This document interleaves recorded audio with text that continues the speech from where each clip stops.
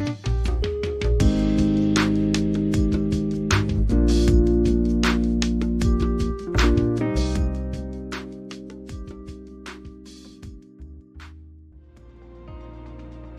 guys, Clumsy here. Welcome back to Clumsy Flying. How's everyone doing? Glad to see many familiar faces. The usual suspects, the bros. Did that bro alert sound? Why not? Maybe there's a delay somewhere. How is everyone doing? Thank you guys for joining. Really appreciate it. Brings a smile to my face this early in the morning. Good morning, good evening, wherever you are. First indeed, Jack. Will you look at that? How was hunting? Sorry I had to drop off. You guys know what I did. It's no question anymore by now what I do when I drop off like that. Hello, Calvin. Hey, Alex. Guys, I managed to find some rabbits. Thanks for joining today, guys. It's going to be a very insightful day. Lots of learning to do. And I think Alex has a lot of insights for us about that particular aspect as well. Old school flying today. Back in the 50s, I guess. Thanks for joining. Hey, Patrick. How are you? Glad you could join today, man. Tom, thanks for joining as well. No problem. And yes, new timer for those who saw it. I was getting tired of that luckiest guy font. It was a bit too comical. I wanted a bit more flashy, you know, something that would rhyme a bit more with the music. Associates everything old with you. Oh, you're just how do you say? Antiquity? You know? Antique enthusiast. That's the first message I see in chat. Which one? Ah, the sound alerts browser is offline. Yeah, I tried adding that to the starting soon scene at some point. The entire OBS crashed and I haven't tried since then. So I'm not going to try today. But maybe if I remember for Friday. Properly seasoned, that's the term there. That's the politically correct term. Thanks for joining, guys. We have an amazing stream planned today. Going to be checking out the Douglas DC-6 for the first time on stream. Let's go ahead and check some of the stats out. It's a 4-piston engine kind of aircraft. Radial piston engines with how many? 18 cylinders each engine. Oh my goodness. 2 rows of 9 cylinders each. 1 times 4. Max weight 107,200 pounds. If I remember correctly, this guy is able to push out around 10,000 horsepower to lift itself up. And we will definitely be hearing more of that later. We'll see how that goes. Antique, yes. Hey Rick, glad you could join. How are you? A V18, exactly. Actually, it's a star 18 because it's a star. The first letter is depending on the layout of the cylinders, right? Because it's star shaped. It's radial, right? It's around. So it's maybe an O18. Could be looking good. Good planes recommend to buy off the marketplace. You got 9 USD. Depends on what you're looking for. Are you looking for a small plane, a modern, an antique, an airliner?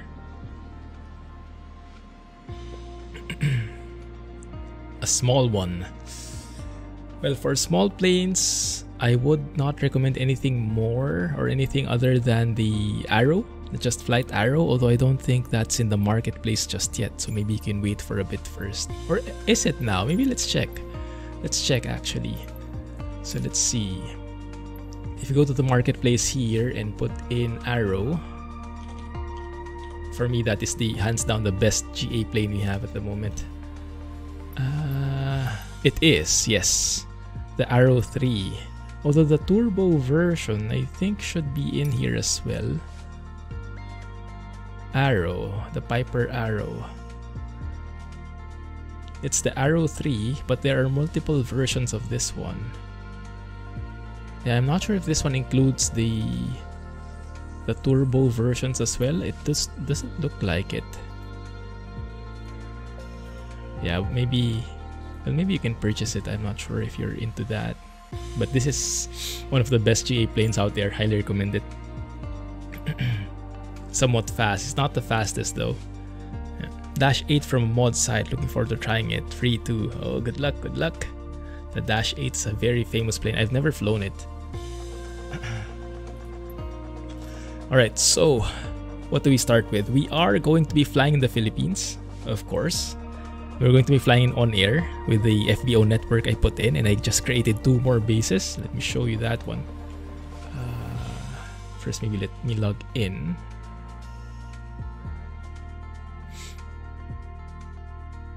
So we have, thankfully, the DC-6 available in OnAir. And OnAir actually has a new feature. It has some kind of, it has scenic tours now. It has sightseeing tours now, which is pretty cool. And it added a whole new thing over the Nordic region. So recently we got World Update, was it 4 or 5? The one with the Nordics, yeah? Norway, Denmark, Sweden, Iceland, I think even Finland have been modified, have been improved. And as part of the new sightseeing feature in OnAir, it now adds the capability of having those sightseeing jobs. So they added one which is exploring the Nordics. So we can see here this, where are you? This guy. 3,000 nautical miles in total, 10 legs, and this takes you over all of the new airports across the Nordic areas, starting in Iceland, crossing over to Norway, then Denmark, then to Sweden, Finland, back to Norway, and to, what do you call this? Is it Svalbard? Yes, the northernmost island in there. And along the way, there are these sightseeing adventures. So like you can see this small camera icon here, which is, this is new. So you depart from that airport, which is, oh, how do you read that? Isafjordur. To and from is the same, so you're basically going back there. So you're going to those landmarks. You're going to stay there for a while, like hover or fly around it for a couple of minutes. There's a certain time that you have to do it. So that's the sightseeing part. You go to all of those and then you go back to whichever airport is indicated. In this case, it's the same. So that's how the sightseeing tour works, and it's pretty cool. Nice to have that now in OnAir. So the plan, guys, is long term, okay? Well, maybe short term, maybe even as early as next week, we'll see, is to do this tour. So the sightseeing part, we can fly over in a helicopter. It has been a while since I've been in the Bell 47. I'm sure I'm super rusty. So, but after we do the sightseeing, we can actually take the DC-6 for the longer flights. So it's like a bit of combination. Yeah, it's a bit of sightseeing with a helicopter and then an airliner or another plane which can do the longer hauls. Because there are legs which are like 478, 500 miles and stuff like that. So we'll see. We'll see how it works. Do you fly with passengers? Anyone want to fly together? I'm not sure if I have multiplayer on. I think I turned it off because there's a possible bug right now. You could get a crash if someone else is flying a DC-6. I think, oh, we might not be able to do multiplayer right now. But fine, we'll make it work. Good. So that's the update. You get back to chat here. Going to cook egg sandwiches. Here goes Jack again, making everyone hungry. Yeah, it's a bit tricky, isn't it, Tom? It's not intuitive at all. You get an update. You get an update from Steam or the Microsoft Store. So you update the actual package. Once you enter the game, the sim, there's another update. Then that's automatic. And once you enter into the main menu, you have to update again. Find the world update from the marketplace. And so it's like updating 3 times. And the third one is the trickiest because it's not automatic. At least the first two you have to do it in order to continue. The third one you can actually skip it out and forget about it if you don't actively look for it. Quite tricky. Flying donut mod. How the heck does that even work? Oh my goodness. Okay, so this is the job we have. Coming from Iloilo, going to Gensan, General Santos. Yeah, that's the flight. We'll do the flight planning here because flight planning with this. So this plane is from the 1950s. Back then, no GPS. I think no transition altitudes. A lot of things weren't there yet in the aviation world. And flying, creating a flight plan is very different back then. So we'll experience that here in this stream. We'll try it out for ourselves. And then the navigation, we'll try that as well when we fly the plane. Okay, lots of very ambitious plans. If they come to fruition, we will see. But either way, we are all in for the ride. Donut mod with sprinkles. Okay, when he's back, we'll ask him to talk about that. Don't burn yourself. Yeah. Alright, so let's do this. Let's go to the aircraft. And you know what? Maybe let's load up the plane first because you guys probably want to see how it looks like. Go to Iloilo, spawn in there. There are two heavy gates here. Let's go and check that out. Oh, that doesn't look good. Live time, live weather. Hopefully it's not as bad as it looks. Let's load it up. And while that's working, let me catch up with chat. Things might hang for a bit, but hopefully nothing crashes as the sim loads.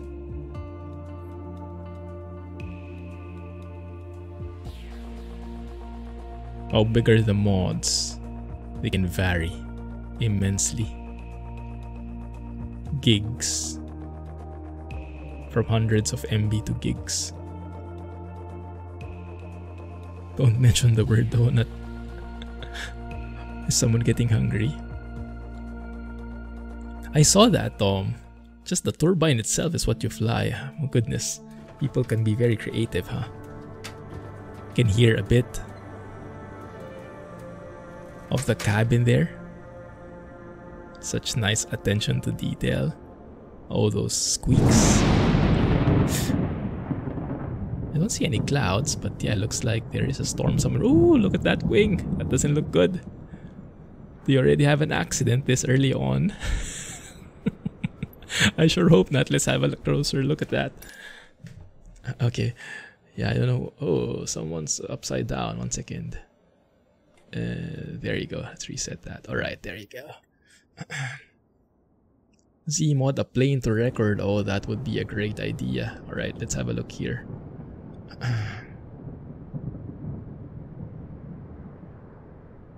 Yeah, it's quite in there. Let's hope that doesn't cause any problems later. We might have to spawn somewhere else. We'll see. We'll see. Looks like some over-enthusiastic guys. But regardless, this is the plane. Looking pretty cool. Pretty old school. And you can tweak so many things with it. There are lots of buttons and windows to tweak. This is actually, if you look at it, it's the cargo version. So there's a DC-6A and a 6B. This is the cargo version. So you can see the number of windows are minimal as compared to the typical plane, passenger plane that you might be seeing more often. You only have 4 windows on each side, which is understandable, I guess. As Mrs. Clumsy said, the boxes don't really need to have a view, right? They don't need to look out the window. So let's go ahead and open all the doors. See how that looks? There you go. All the cargo bays opening bit by bit. You can even hear this slow motion opening. That sounds pretty cool. Nice paint job. Yeah, this is the default one from PMDG. I like it. There is a Philippine Airlines one.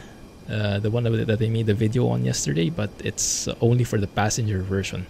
And for OnAir, definitely the cargo version is much more profitable. It's lighter because it doesn't have all those chairs.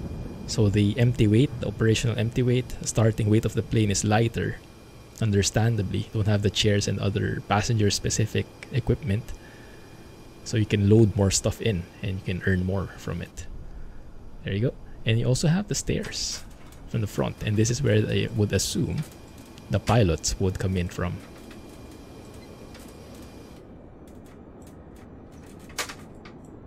Pretty nice. Not too shabby. The cool thing as well, if I remember correctly, is if we look here, it's empty, right? Oi. Sometimes the controls are a bit lagging with the drone. So it's empty, but this actually reflects depending on what you load in the plane. So in the weight stuff here, you can see, I'm not sure if you can see that, but you can set up the fuel and you can set up the cargo. And if we put even like, I don't know, 10 pounds of cargo, how does it look outside? Oh, that's even reflected. So you see some boxes in here now, right? The interior. So they actually get loaded, and the more you fill in the plane, the more you fill it up. If I can get back to my own screen, there you go. 1 second. The more boxes are added as well. That is such a nice attention to detail. Granted, the boxes themselves don't have the highest texture. But if you fill that up to the brim in this guy, so you get all the cool stuff filled in all the cargo holds as well, because there's one more here at the bottom. That's how you earn money, filling it to the brim. Hey, wise man, how's it been? Long time no see. Yeah, what have you been busy with these days? Thanks for following Pro Tools, and guys, let me know if the overlay is working okay. Hopefully it is. Thanks for following, Mega. How are you guys? Is something popping up at least? I'm not seeing it, but hopefully it's there. Let me know, okay? Saw a South African flag. Which one? Is it that one? Or I guess that's the one I'm not familiar with. Filled with RTX 3000 series cards. Those are your GPUs, guys. Those are your GPUs. Oh, waiting. Well, some of them are actual crates and some of them have this like usual packaging that we see. I'm not sure how you call them. Like all bundled up and sealed. Next to the USA. Ah, that one indeed. Cool. Yeah, so I guess there are South African airliners before which were hauling the DC-6. Pretty nice, huh? Yeah, so that's some nice attention to detail there. Anyway, alright. So with that, let's get into the... Well, it's interesting for me. I'm not sure if it will be interesting for you, but give it a chance. The flight planning part. So, here's the world map, and we are all the way here in the Philippines, my neck of the woods. This is how the Philippines looks like for those who are not familiar. And we are specifically starting off in... Is it... You see it from here already? If I can remember where that is. Here, yeah, there it is. Iloilo is where we're starting off from. Yeah, this guy here.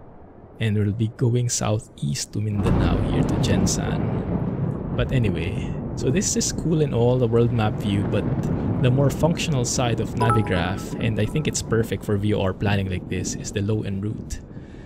Hey, relax, thanks for the bits, man. Welcome back. How have you been? Still flying in the Philippines. Busy with work, school, and farm sim. Yes, that is thunder. There are thunderstorms in the vicinity. Looks like, so we'll have to be very careful. So all these lines, all these circles, this is what we will need to plan our flight. So let's start something new. New flight. And we cannot just use SimBrief for this. Usually we use SimBrief and it has routes pre-planned for us because SimBrief by default uses GPS. And this is the no GPS challenge stream, right? Because we want to mimic how the plane navigates back in the day. So we will have to plan it ourselves this time. So those are the ICAO codes for the origin and destination airport. So just looking at it from a straight line, that's how it looks. But we'll have to look for VORs along the way, because the VORs, don't ask me what the acronym means, those are the ones that we are tracking. The plane is capable of tracking those, knowing how far it is from them, at what angle it's approaching these VORs from. And using that, we will be able to know if we are headed the right direction or not. So that's the plan. We'll see. Alright, Calvin, have a good night. Thanks for dropping by. 2 a.m. Goodness, club. Very late there, huh? Great to hear, Relax. I am excited to fly with you guys as well. Super excited, especially off the takeoff as we hear the engine. But we'll get there, we'll get there. I've been watching Fabio recently. I only recently discovered him. You guys might know him, the Flying Fabio. He's the guy who got the DC-6 in advance before its release. So a lot of people have discovered him, including me. He's a great guy. I learned a lot from him. Even the streaming side. And one of the things I learned is don't rush things, you know. Oftentimes we get comments like, when are you taking off? We're still on the ground. Or you still haven't started. But the general thing I learned is, what's the rush? Let's enjoy every step of the process. It's amazing. It's nerdy. I like it. It's geeky. So let's take our time and just appreciate every little bit of it. Alright, so we start off in Iloilo, and basically I'm going to look for airways and VORs, so the lines and the circles. And here we have something. So we want to go southeast. We're starting from Iloilo right here. Iloilo itself has a VOR, so we'll be using that to navigate and know how to depart from the area, in the vicinity. So we'll be using that as a starting point, definitely. But after that, where do we go? So something along these lines. And this one looks like there's a VOR here, Bacolod VOR, this guy, 115.3. So we can, if you add that to route, then that updates accordingly, right? Looks good. So from there, we trace more to the east or southeast, going there. And we don't have a lot of options in here. We have some VORs, but they're not part of the airways, and I would want to stick with the airways as much as possible just for easier radial tracking, because these airways, they have a degree already there. The course is already put out for you. So you kind of have a guide already. You don't have to manually figure out the heading, the course that you have to take. You can follow the airway itself. So it's easier for me. So that one is a VOR in Mactan, Cebu. If you guys are familiar, Cebu is one of the famous places in the Philippines. One of the best places to eat. Oh my goodness, the Cebu lechon is world famous, I believe. All the salt you can imagine. It's so good. 114.3. Let's add that as well. There you go. So we are progressing, and then we go trace these lines, see which ones will lead to a VOR. We can either go here to Butuan. That's a Whiskey 14 airway, so that's possible. Or there is one here that goes southeast. Davao. Is there one that goes direct to where we are coming from? Not really, because there is a line if you trace this guy here. But if you see, there is like an intersection in here, and then it kind of changes the course. And that is an intersection, but that's like a GPS and RNAV intersection. So it's not possible for us to track that using the VOR. Well, it is possible, I guess, but it's quite tricky. It's not actually, you have to do with workarounds for it. So we can't use this line, but we can check the one southeast, I think. Hey, Arianus, glad you could join. We'll definitely be able to use a lot of your insights here. How are things, man? Dream of crap Pecos. How's everyone doing? There you go, VFR and IFR. Thanks for the insights, Arianas. With VFR rules, you do not need to fly by VORs about visual. Yeah. I'm not planning to fly VFR. Yes, IFR for this guy right here. Although I won't be using ATC. Pilot to ATC works, but it's not the most optimal for the DC-6. It's a bit more oriented towards the modern airliners just because of the descent rate and this plane behaves very differently. And sometimes the pilot to ATC, it's not, I mean it works, but it doesn't give that much added immersion. So I'd rather just stick to flying on our own and following the VORs. So let's see if we can track this one. Insert after Mactan. We're getting there, guys. We're getting there. So it's a bit not straight line. We have to circle around a bit. Actually, that's possible, huh? Going straight to Cotabato here. Oh, that's okay. Let's take the scenic tour. I want to fly over Cebu. Must be nice over flying. And that's the great thing about this airliner as well, because it's pretty old school. It doesn't fly as high as the modern airliners. It has a very different engine, right? Piston, it's not a turbine engine. So the level you fly at, the altitude, is much lower. Like the modern airliners we have, what, flight level like 30,000 feet, 20,000 feet. This guy, for us specifically, with these shorter routes, we're only going to be flying at around 13,000 feet above. So that means more sightseeing opportunities because the ground is closer. We get to see a lot more details. So that's an advantage actually from our end. Alright, so that looks good. And from there, we'll then think about the departure and approach. So we'll see. Normally, Navigraph already has suggestions for us for which departures to take. So it saw that we were going to the Bacolod VOR here. So it is recommending to Bacolod you have these departures already. And the tricky thing, I'm not sure, Arianos, if there's a standard here. I guess it depends per airport. But usually airports will have like an RNAV only departure. Yeah, like this one. It says RNAV departures. So we cannot use that. We don't have RNAV. We don't have GPS. So, but we can probably use these other ones. So we can try and see this Bacolod 3 Alpha and 3 Bravo here. And yes, it does look perfect for our needs. 13k feet is around 4.3. Good to know. Yeah, South Africans. Nice.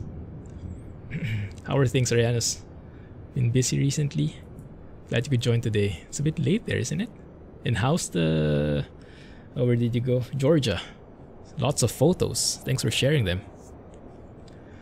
So yeah, this is a VOR departure, definitely. So we'll be tracking Iloilo, VOR 116.3. We'll be departing from either runway. And then it has a... we'll climb to 1,000 feet. And then we will be turning towards the indicated heading, either 173 or 055, depending on which runway we pick. And either of those, we will be following the 097 radial for this VOR. So the VOR is right on the airport. We look at, from this point, 97 degrees. So that's like almost eastbound, right? Going to the east, to the right like this. So that's 97 degrees.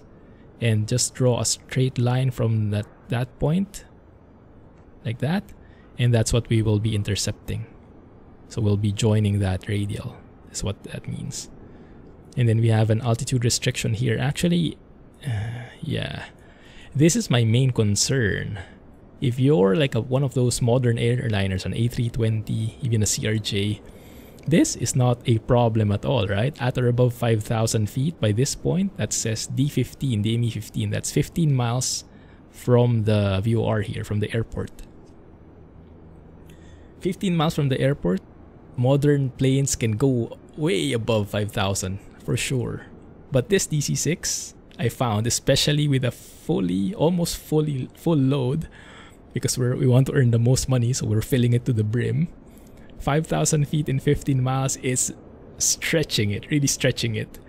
So I'm not sure. We might have to, like, I don't know how you do it, Arianes. If you've ever had that problem before in real life, where you couldn't meet an altitude restriction, I guess somehow you'll have to inform ATC and tell them I can't meet that, and then maybe they'll ask you to do one turn, just to do a climbing turn, get a bit of altitude before you get there, or hold somewhere.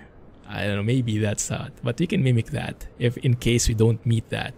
Right, so we'll try to follow this as well, as close as possible, and then we get to Bacolod in there. Ooh, upgrade complete. Upgrade complete. Nice. That's for our FBO. Our Puerto Princesa FBO got an upgrade. Finished the upgrade. Alright, looks good. And then 16 miles from there, we'll be reaching the Bacolod VOR. And then from there, we'll navigate accordingly. But yeah, this looks good. So let's pick... the thing is, we're not sure which runway to use. But what we can do is consult little nav map here. Georgia's wonderful. Vacation is long over. Ah, I see. I can imagine. Seemed like you had lots of fun hiking, eating. Perfect combination in my books. Alright, so we're right here. But yeah, I think because we have the no GPS challenge, it's good if we actually turn off the aircraft, so we don't see where we are. Yeah. And right now it looks like, one last look, because we need the winds information. Winds are coming from the southwest, so runway 20 is the best runway for that. Although 2 knots is barely anything, so but let's keep it safe. Maybe it will get stronger later on. So runway 20 it is, and because normally you would look at the weather here.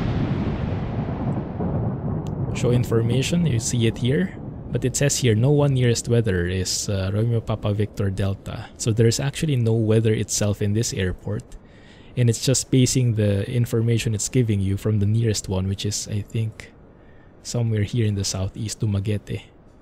I can't remember which one. Yeah, it's this one. So like 100 miles away is the nearest weather, and I'm not sure if that's going to be accurate. Yeah, not quite. So I'd rather look in the sim itself in this case.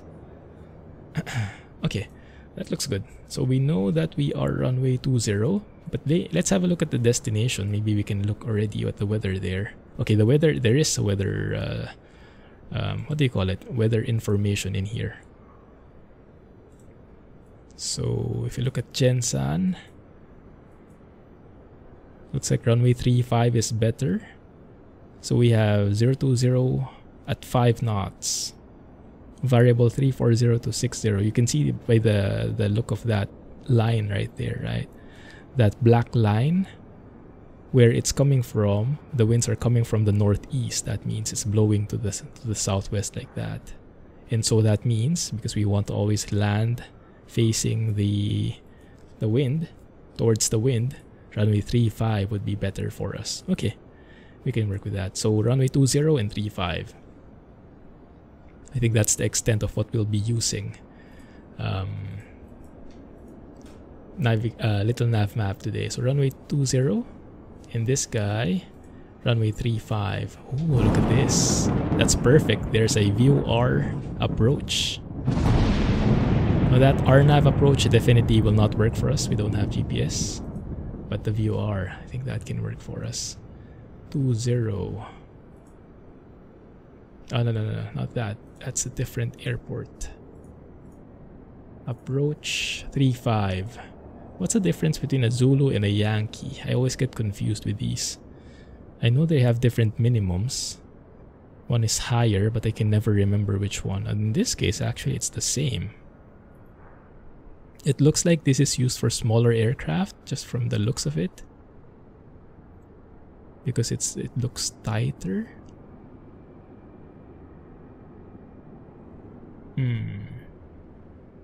This one has no final approach fix. This one has. Oh, I think I like the other one better.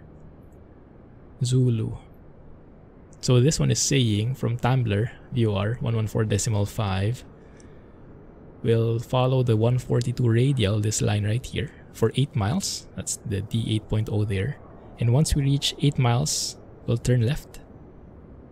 And then we will intercept the 352 course towards the VOR. And then at 8.2 DME, we'll start our descent. A 3-degree descent there. Which in our case, a 3-degree descent based on your speed would equate to the following vertical speeds, feet per minute. Okay, we'll see how that works, but that looks promising. Okay, let's see how that works. But first, arrival. Do we need an arrival? Let's see. MEGOM. These all look like RNAV arrivals to me. Let's have a look. MEGOM. Yeah, that's an RNP, but this guy maybe can work. Yeah, that one is MEGOM. And you do have radials in here. So let's say MEGOM 1. At MEGOM, track in on what's CSA? Tumblr 028 radial, 028 course. Interesting. Approach procedure labeled Zulu will always have lower landing minimums than Yankee. Ah, okay. Makes sense. One is usually for turboprop, second for airliners. Yeah, not to hit the minimum climb requirements. I know, right? Yes, very different problem you're needing to understand now. So how would you know if it's for turboprops or airliners? I guess there would be some kind of indication in the chart. Maybe I have to read it better.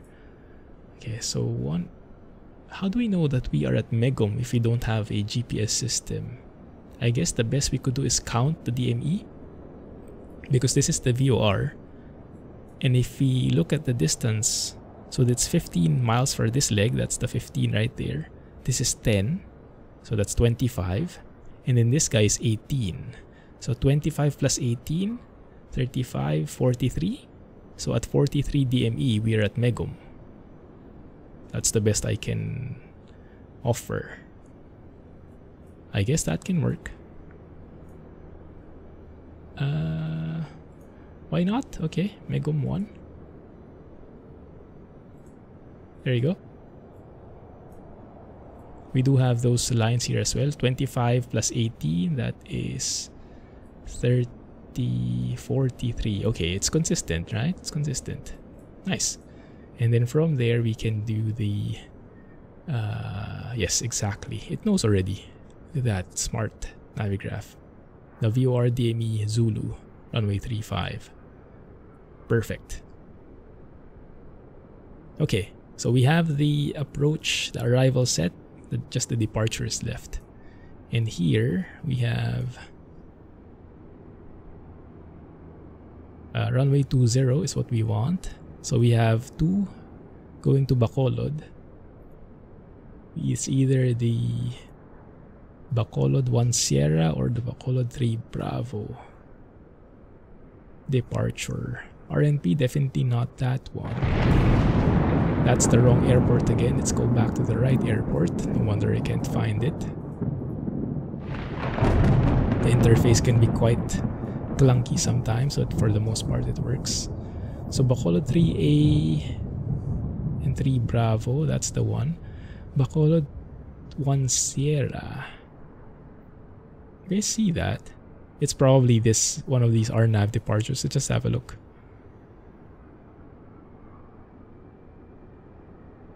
Let's see. Yeah, that's Bacolod 1 Sierra in here. Bacolod 1 Sierra. You can see basic RNP 1 required. That's the, I guess that's the technical GPS device that you would need. And we don't have any of that. So this is not applicable for us. So we'll pin that one. We'll choose the Bacolod 3 Bravo one. It's perfect. And looks good. Let's have a look at the airport as well.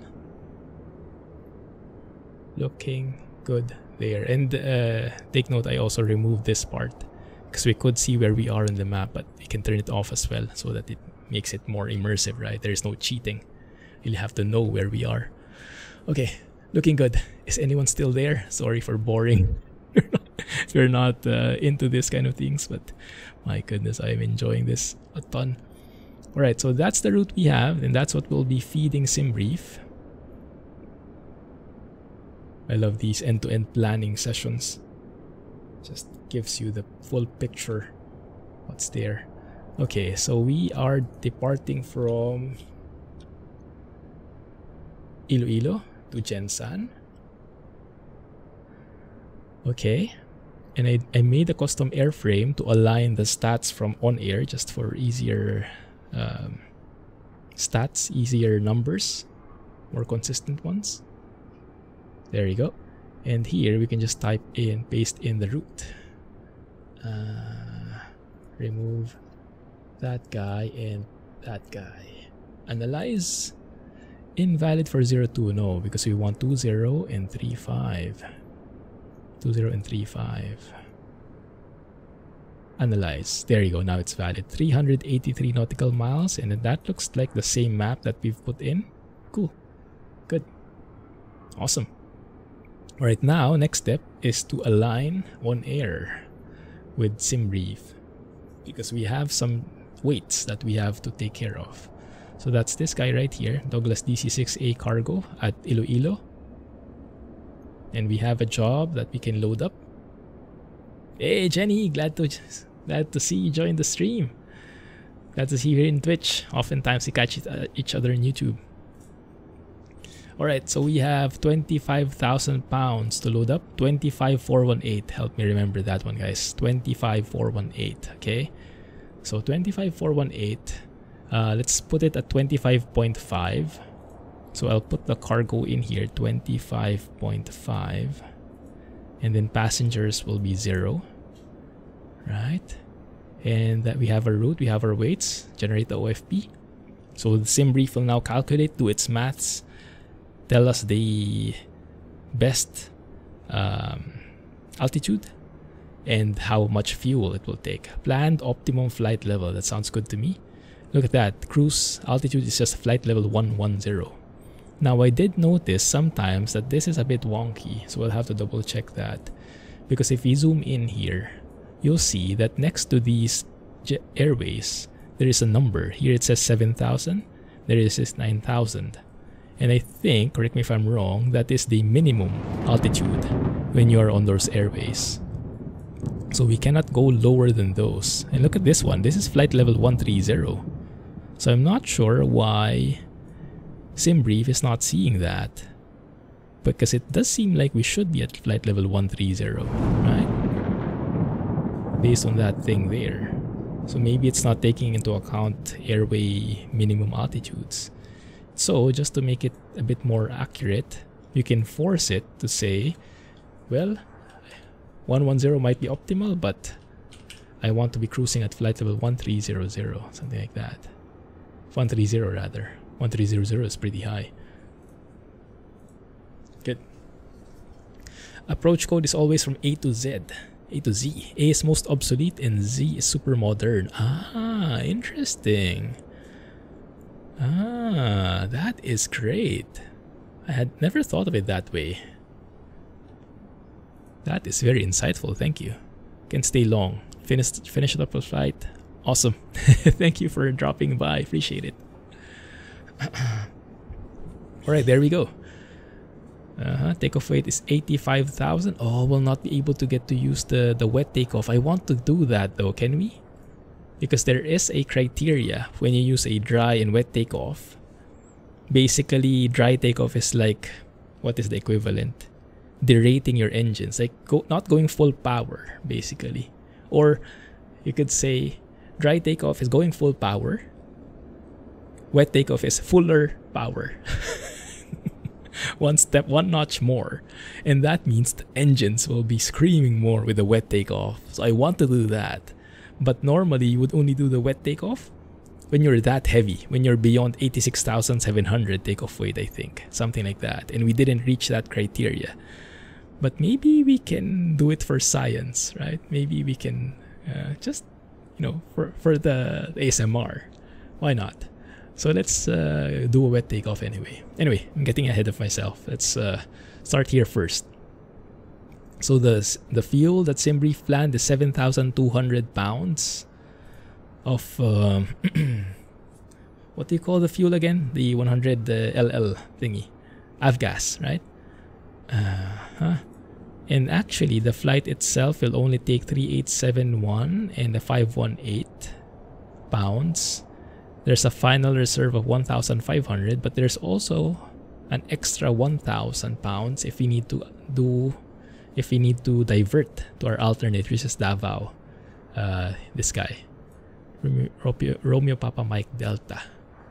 Yeah. But so far looks good. 7207, we can handle that. So let's put that on the left. Navigraph, let me put on the left as well. 7207. So let's fuel here. We do have our own fuel in here from Clumsy Air. And I'm just looking at this fuel here. That's this side. 7207. That guy. 7355, a bit beyond. That's fine. We can work with that. So load it up and load it up. Load up the cargo, load up the fuel. There you go. That will take a few minutes. 2 minutes to load up the fuel, but that should be fine. And at the same time, let me fill that up again because I consumed some fuel. Then I will have to order some from the supplier so we can restock that FBO. Really love that aspect of OnAir. If you want the actual management side, it's very nice. Okay, so we are saying, look at that, we only have 338 gallons. I think that's gallons left because we consumed the rest. So let's order some more. Looks good. And that's done. And then on this side, what I'll be doing, I turned off the realistic procedures because this plane is not able to detect the beacon lights. It's not syncing the beacon lights, so OnAir will always penalize you. Say you don't have beacons on even if you do. So I just turned it off for now. Let's take the job. Hey MW, what happened to the thunder there? Kind of. Thanks for joining. How are you? Right on time. We are just about to start. Finished flight planning. And now we are about to fly finally.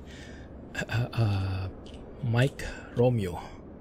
And yes, the alternate this time is the same. Wow, that doesn't happen often. Good. Okay, so let's synchronize that. Let me put in, let's go inside here. Let's align this. We zoom in there. So we're saying we have 7,207. Okay, so we can do that here. 7,216, that's close enough. And that means in terms of where the fuel is loaded, based on that short trip, we only need them on the main tanks. There is some more science that goes on with this main and alternate tanks. There's a certain step, certain process on how you switch tanks, and it's not just a simple switch. There are a couple of switches that you have to do. I haven't gotten to that yet because I always take these short flights which don't really require the alternate tanks. So maybe we'll get into that more eventually. Alright, OnAir 25418 cargo. So let's say here fly now. That will then load up and try to detect where we are. So you will see in terms of the fuel, yeah, that looks close enough. So it says check there. I don't auto set this because I don't want OnAir to fiddle with what I set in the sim. Payload is still a bit heavy though because that's not aligned with what we have in SimBrief, with what we have carrying with us. We need only 25,546. So let's do that in the sim. 25,546. So that means the main cargo hold will be filled and then the low cargo hold will be around, I don't know, 2,000 maybe? 25,546, something like that. Let's have a look at OnAir again. 25,623. Yeah, that's close enough, right? Close enough. Start tracking. Let me put that here on the left, so it doesn't get bogged down with the rest of us. Cool. Awesome. Everything is finally set. And now we can start our plane. Start and alternate as same when you had engine failure with 7.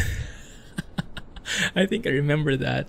Oh my goodness. Yeah, hopefully it doesn't happen here because I would not know. I have not studied any emergency procedures, how it works here. Just press B here to align with the local QNH. And we are going to make use of our flight engineer. I asked for comments, for suggestions on what we should give, what name we should give the guy, and I like the suggestion. Call him Doug, he said. I was like, why Doug? Doug for Douglas. You know, he has his name right there, so why not? So let's call him Doug from now on. And Doug will be helping us with all the steps because I wouldn't be able to manage that on my own. You know how long it took us to do that flight plan? Multiply that by 5 or by 10 for me to go through the manual and flick each of these switches. So make use of Doug in this case. Cockpit pre-flight. Let's just look at what he's doing.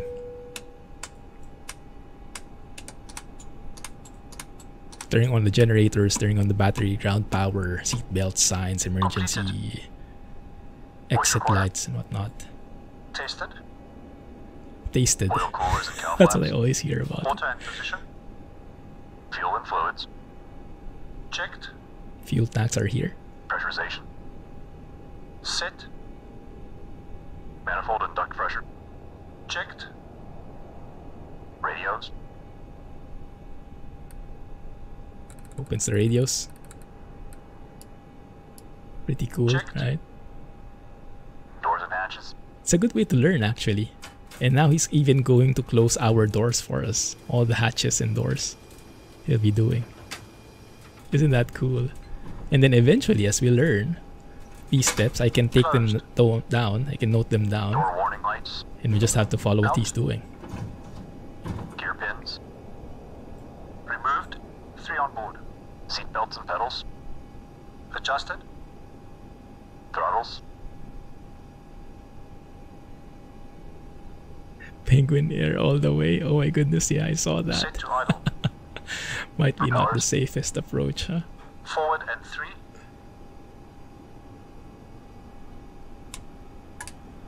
Before start checks complete.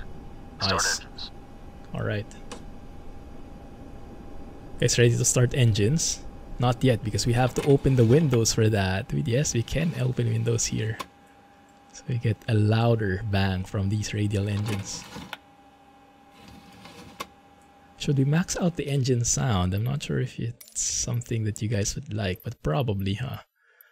Let's just tone that down later. Right now it's at 60. Power! Let's go all out. Okay, let's see. How do we start this? I've been learning this. It's very interesting.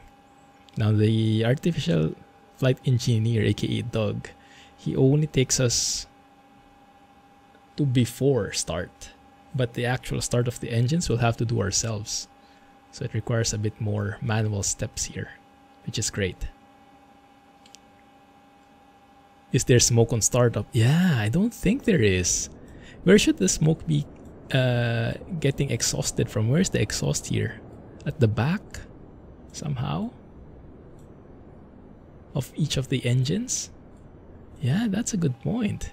But we'll go and go for the next best thing, which is going to fixed camera and looking at those engines themselves there. The black streaks right behind the cowl flaps. Okay, you'll have to guide me here. Let's see where that is. Let's go and find that first. The cowl flaps would be... This is very educational for me. If I can move that. The drone mode is oftentimes getting pretty laggy. Just interesting. Oh, that view, isn't it? That view looks amazing. Nitty gritty. Yeah, I'm actually just touching the surface with this one. I need a lot of automation and assistance still, but yes, it's all pretty cool. Are these the cowl flaps in this plane? And then the black streaks are these guys? I guess those are like soot or something. Ah, I see. So we'll have to take note later how that looks once we start taking off, because during takeoff the cowl flaps are kind of more closed than they are when on the ground. It's pretty cool.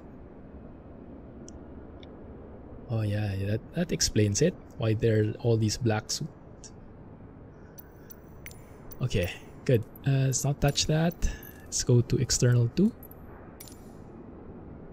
Alright, let's do it.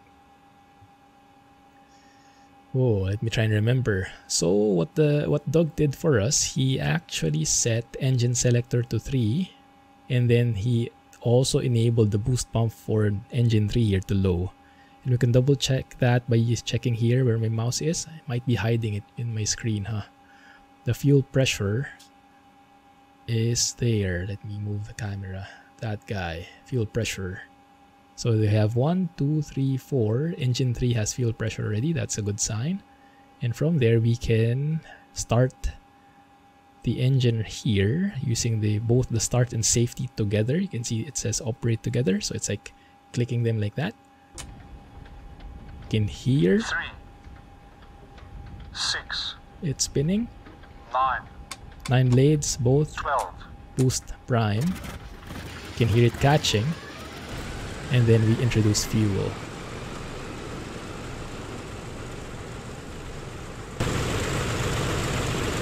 That's the one. I didn't see any smoke, but then again I was busy inside the cockpit. Oil accumulation in the bottom cylinders. Let's have a look here. Yeah, I saw that they even have that, where was it? Can't do it now, but they have this engine oil pan because the oil is actually dripping. So if you enable that, there will be like a basin at the bottom here. Pretty cool, pretty old school. You can even see the actual, what do you call it, the thing shaking, almost like wanting to come off. Pretty nice. Alright, so we have engine 3, which is good. Let's go and start engine 4 here. Engine selector 4, fuel pressure low. Double check that the fuel pressure has come up. And let's double check that the oil pressure has come up for engine 3. It's there. That looks good. The oil, even the oil temperature, guys, is simulated properly. You can see there's a red line there on the 40. That is because when you're operating these engines, it has to be above 40 before you try and rev them up. So right now, the RPM on engine 3, you can see this here, is around, what is that? Around 600 RPM. So that's okay. We have to stay below 1000 RPM when it's still cold. So we have to let the oil temperature warm up, because if it's cold enough, it's too, what do you call it, viscous. It's too gooey, and it doesn't travel well inside the engine. So we have to heat it up so that it lubricates and cools down the engine properly. That's at least what I understood. Feel free to fact check me at any of those points. Okay, but that engine 4 looks good. Let's start up engine number 4. Exactly, Captain Monty, 3, 4, 2, 1. 3. Yeah, the details are amazing. 9. 9 blades, both 12. boost prime. Here it catch. Add some fuel, auto lean, auto rich. And it's not always going to work, I've heard. Sometimes, even if you do everything correctly, it still wouldn't start. And they just say that's the beauty of these radial engines. They're not that consistent. So we have oil pressure on engine number 4 as well. I love this. You can see each of those needles kind of shaking with the engine, right? The entire cockpit shaking. Even this metal, what do you call it? This container here, screwed up like that. It's still shaking everything. It's amazing. Okay, that looks good. Engine 2 next. Low, fuel pressure rising. We have fuel pressure. Start up. And the countdown that you're hearing, I guess that's Doug counting. He's looking outside his window and counting the blades. So because when you start this, when you crank this, the blades start spinning. And then I think he counts like the number of blades that are passing through that he's seeing. So 1, 2, 3, 4, 5. Let's say he says 3, 6, 9. And we're doing that because from what I understand, what is it? The oil is at the bottom of the engine initially. And you want to spin the engines first so that that kind of gets distributed all across before you introduce any fuel or whatnot. So you don't want it sitting at the bottom, you want it to circulate a bit. That's why you're not introducing fuel immediately. Something along those lines. It's pretty interesting. 3, 6. So when we get to 9 blades, 5, turn on the ignition, the spark, 12. and introduce fuel right there. There you go.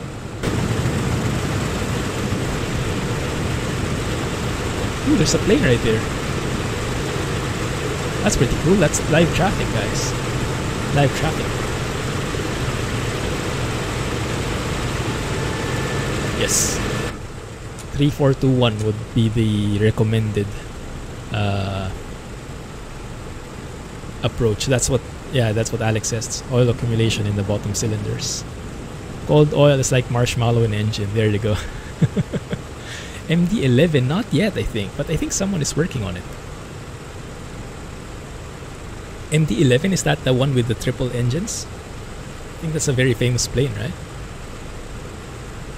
Crank through before startup. If you don't, you can hydraulic the engine, basically blowing a cylinder head off. Yikes. Oil will not compress. Hey, Captain KJ, good morning. No multiplayer. Because right now there is a bug with the DC-6. If you have multiplayer on and someone else is flying the DC-6, your sim will crash. So it's not able to, like, I don't know what the bug is, but PMDG is working on it. They have a fix in mind. I think the patch will be released very soon. But right now, if you want to fly the DC-6, it's a no-go with multiplayer. I'm not even sure if your sim will crash if you just see.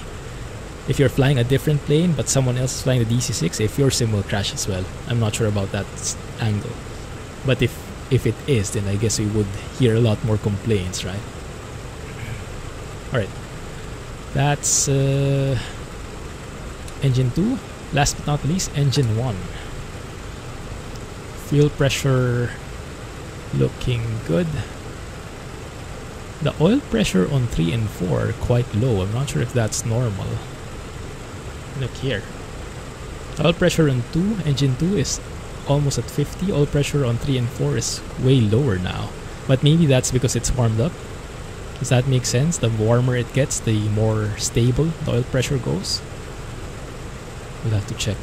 On one side, this is pretty cool. The engine stress visualizer helps you know if something is wrong.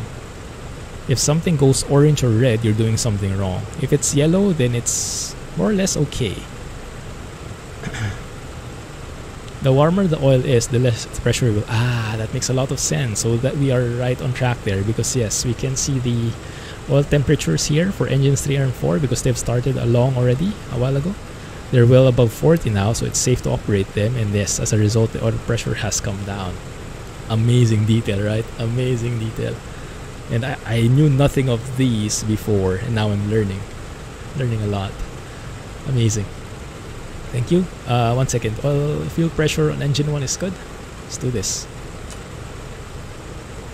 3, 6, 9.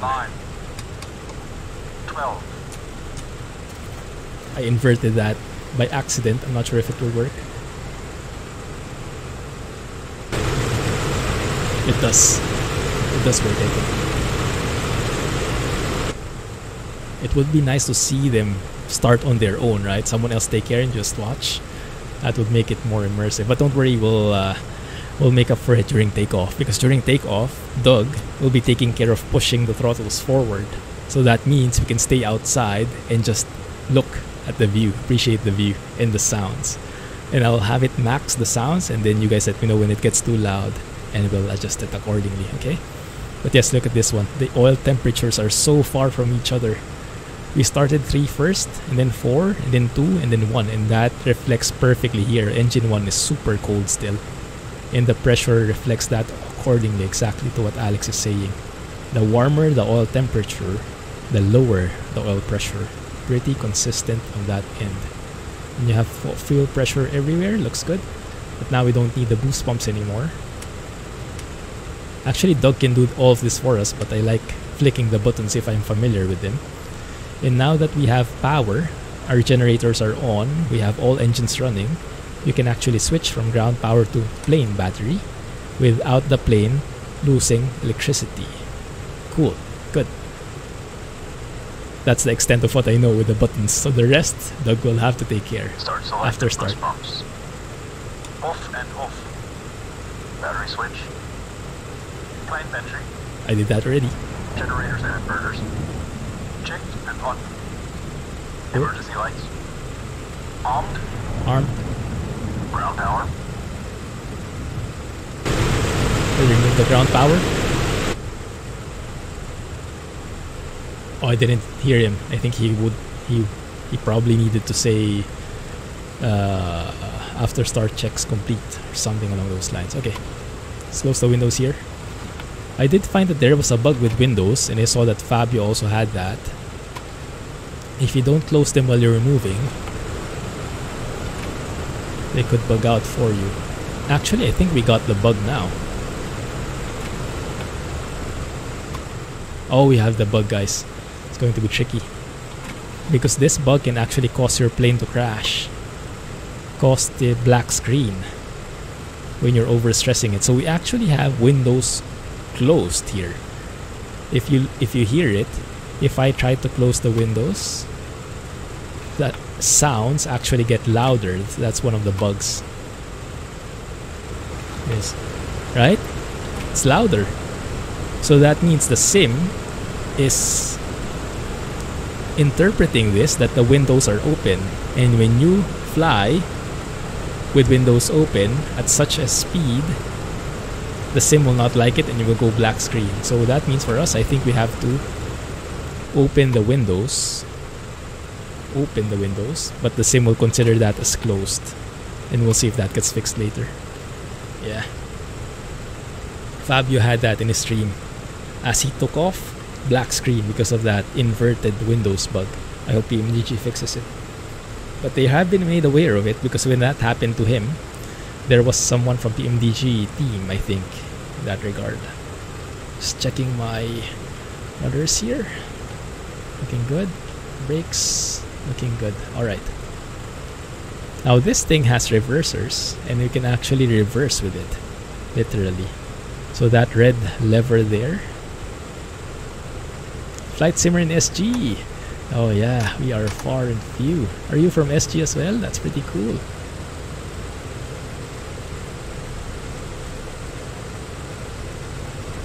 Singapore is SG. Release the parking brakes. And we are starting to move back.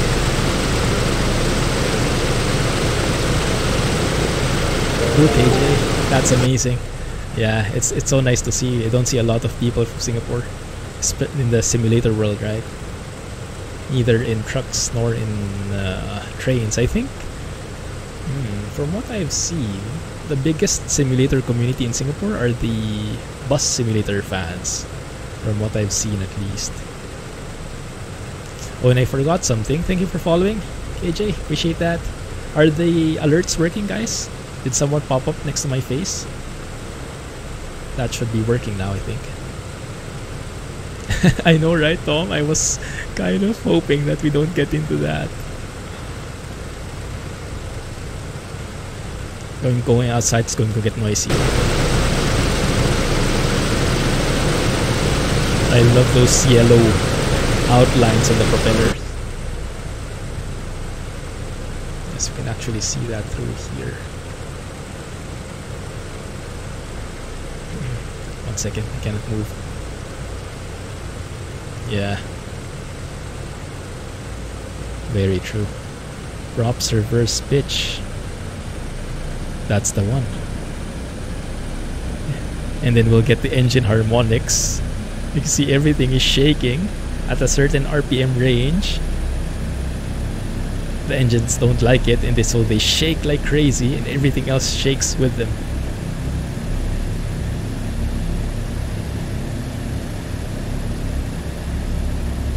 That should be around the 1250 to 1600 RPM range where those harmonics trigger. So we should stay away from that as much as possible. Shaking, yeah, right? Check your mirrors.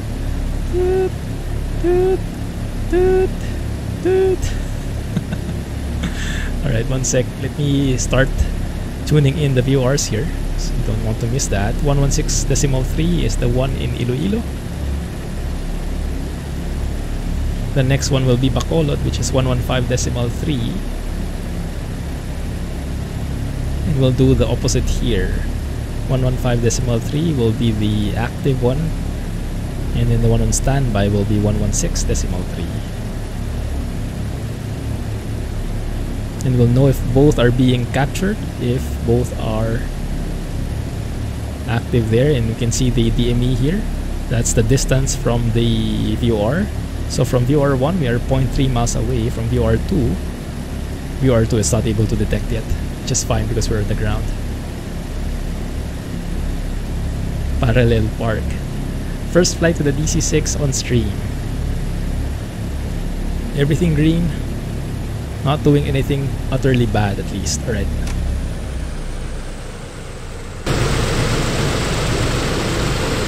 My goodness. This might be hitting very loud later on, guys. So 1 sec, let's review the departure. Departure. So we will be departing from runway 20. That means we will have this kind of heading, right? At or above 1000, we will turn left towards a 055 heading, and then we will intercept the 097 radial of the VOR. That means over here we have to prepare already. We have to set 097 on this 097 course. So I'm looking at 099 there, that's 90, and that line in the middle is 95. 67, that's probably close enough, right? So later on I will use this to know if we are on that 97 radial already or not. Looks good. Alright, push the throttles just a bit and I'll let you see how the harmonics are looking like. Kowalski report. iPhone 12, where? This guy? Look at how the cabin shakes inside those that range 1250 to 1600, and once you get past that 1600, everything just stabilizes, right? Don't hit that guy. Look as we enter that range again. It's amazing. It's amazing. Look at that, the windows automatically closed. Well, at least this side. That side is not yet. There you go. So, yeah, I'm not sure, but we'll just leave it like that. One of the quirks. So let me load up Navigraph on my left side here, so I try and remember that 055. Turn left towards 055 and intercept the 097 radial, because we will be hand flying this, at least in the beginning. The automation in this plane is minimal. Not a huge chunk of automation. Runway 20 is there on the right, so we'll have to do a back taxi. We'll have to turn to the right and then make a U-turn, basically. And then we can get to hear the engines fully.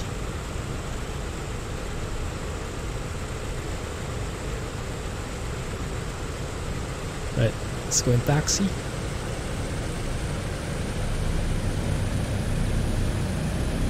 Oh my goodness, it's shaking all over.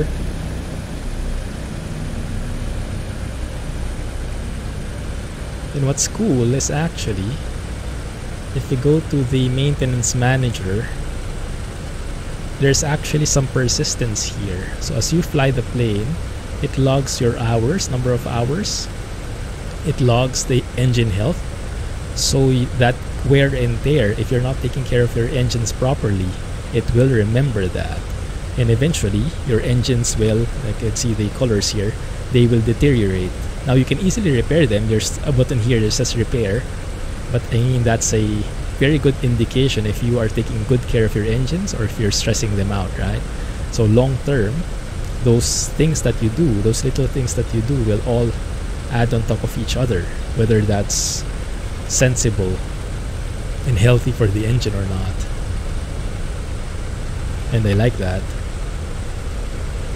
Quite nice. Before takeoff, please. Boost pumps. Boost pumps on low. Fuel selector and crossfeed. Main and Tanks off. Crossfeed off. Autopilot and carb heat. Autopilot is Off and off. cold. Hydraulic system. Down. Forward. Pressure and quantity checked. Okay. Those are the brakes. Flaps 20. Squealy brakes. Flaps 20. That yellow thing is for the flaps. And the indication for the flaps is right there. So we can verify. And we can also check Flaps outside. set 20. It's going to get a bit Windows and loud. turbine. Flaps 20. Closed and on. Controls. Gust lock released. Free. Gust lock. That red thing. Potato. Because if that gust lock is set, you cannot even move your flight controls. Mixture and cowl flaps. Reach unlocked. Set. Transponder. Transponder, let's set that on as well here. Landing lights.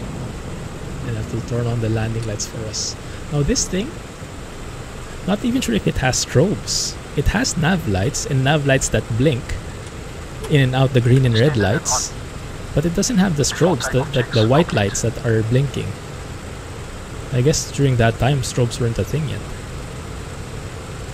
So I'm not sure what is the proper way back then of setting the lights up when you are airborne. Do you have the blinking nav lights, I guess? Not sure. Because over here, you have your steady lights or position flash. So if you look here, yeah, those lights will just be blinking. I guess that's as close enough as we have to strobes. Alright, so we'll stay in the center line here. And we'll set our parking brake so we don't have to hold the brakes on. So normally I'll use my toe brakes to hold the position. But we want to go outside and hear this. That yellow thing. Close enough, right? Alright, so we'll do a wet takeoff just because we want to hear it scream. And what will happen is the Doug will help us. He will push forward the throttle to 30 inches of manifold pressure just to check if the engines are stable. So that means we will hear the engines revving up a bit. And you think it's done? No, that's only starting. That's only the warm-up. Once the engines are stable and at 30, he will push them forward all the way to 59.5 around this point here for a wet takeoff. And the water pressure will automatically trigger. He'll turn those on, but that means we'll hear the engines rev. And no, that's only warm-up. There is another revving where it will get even louder.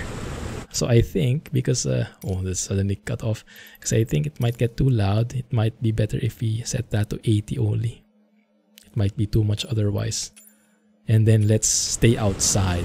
Alright, stay outside. Okay, so let's trigger that. Wet takeoff. Wait a minute. What position do we want to be in? Let's get that ready. Let's go with this position. front view.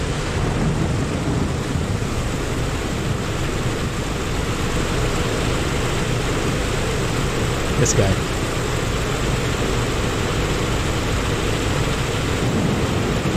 Yeah, we'll be using water injection. I don't really need to because our weights are not that heavy, but it's cooler because the engines will be louder, I guess. Maybe, we'll see. I'm not sure actually if they will be louder, but I hope so. So when that happens, the water injection here will actually, these lights will turn green once we get to a certain manifold pressure. Anyway, let's start it. Let's see how it works. We have the parking brake set, so we will not be moving even if you go to drone mode. Water injection. So turn those on. On. These guys. 30 inches stabilized. So now he'll be revving up. You can see the throttles pushing forward. Right. RPM rising. Propeller spinning faster. There's 30.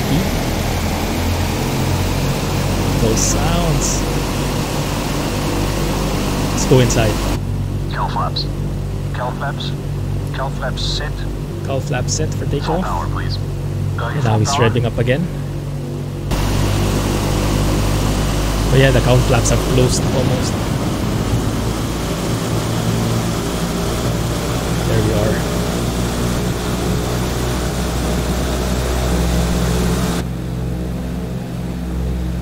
Almost there. You can see the water injection, the green lights. Full power set. There you go. Release the brakes and off we go. Now it doesn't seem fast, does it? It's such a heavy plane. Even with all that power. You can even hear like bottles clanking.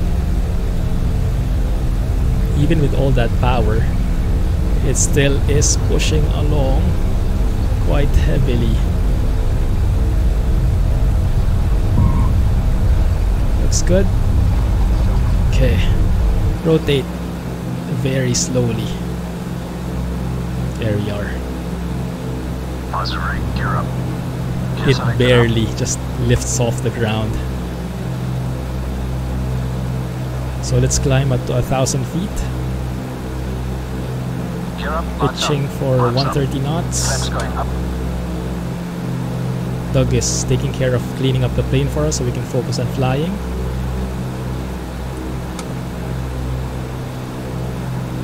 At 1,000 feet we will turn left to 055 heading. Veto power. Setting meter power 48 inches, 2600 RPM. Veto power. So it's, you can hear the engines turning down a bit. 1,000, there we go. Start turning left. Look at how slow that is, right? Like a proper heavy airliner. Setting climb power. No sudden movements. Climb power. So now we pitch for 165 knots.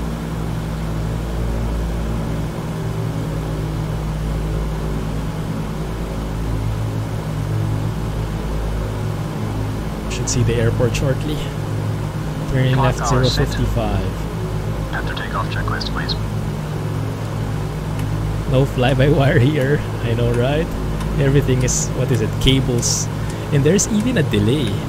When you pull the yoke, After takeoff checks complete. there's a bit of delay before the things take into effect. So tricky. Alright, 055 on the heading. That's almost this guy right here. You can center that up.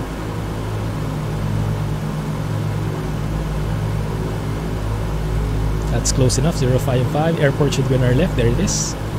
And the radial, you can see, should be, so that line right there, let me show you. Let me zoom in. So you can see that, so there's like a thick line and a thin line, right? That thin line, that's VOR1, you can see it moving ever so slowly. It's getting close to that 09. And remember, we're joining the 09er 7 radial. So when that gets close, this needle will get closer and I will start turning to the right to join that radial. It's a bit hard to explain right now, but just trust me on this. When that moves, when that starts moving, then it's time to turn to the right and join. I hope it does. There it is. You see it moving? So now we turn. Maybe it might have been a bit too late there. So we'll have to compensate, but that's fine. No problem. So now we're joining the 09er 7 radial. Exactly as planned. And that sounds good. There it is. That's not bad. Make sure we're still continuing the climb. Pitching for 165 knots. There it is. That's perfect. So now that we see that the lines are right in the center, that means we are following the VOR, the radial that we set for it. I like that. Good. And now we're continuing our climb. Now we do have a marker here, 15 DME. You want to be at 5,000 feet or above. And right now we're at 6 DME. It's 15. Okay, no problem. No problem. Yeah, 15 DME is no problem. We should be at 5,000 feet already now. So that's actually no issue. Cool. Right, so we can either hand fly that for the rest of the way, or so that I can focus on something else, we can start turning on the gyro pilot here. There you go. That will maintain its current pitch for us. It's not really a full-blown autopilot, but it helps. So right now I'm shallowing out the climb, but it's very manual. Yeah, thankfully we reached it, because in one of the other airports I could not make the altitude constraint. I had to do one 360 turn so that I had enough time. Thankfully here there was enough. Let's follow the VOR. Switch the localizer so that it will follow that radial on its own. So I switched from gyro pilot to localizer in there. Pretty cool.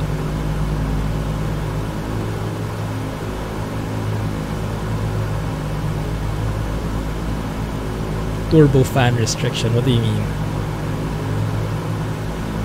Manual wires. Man, old school as it gets. Man, that bass, huh? And look at that, the window's closed already. I think Doug took care of it for us. He fixed the bug. But yes, in case you encounter that on your own, just take note of that. Watch out. Alright, so we have... Let's review what we've done. Navigraph. So this is what we did. Departed from runway 20, took off from runway 20, and turned left 055. We joined the 097 radial, so we are right here now. 15 DME. Almost there. So right before. So we are somewhere here. And we're headed straight to Bacolod VOR. So after we reach that 15 DME, another 16 miles gets us to the VOR. So we can check that by... Once we reach 15 here, we should be 16 from the other. Yeah, perfect. That's the VOR2, that's Bacolod. So once we reach 15, it should be almost around 16 on the other end.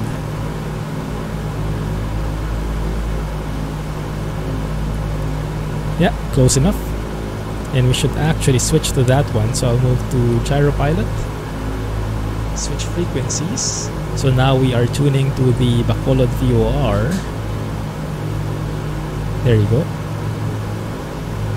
And we'll just follow that.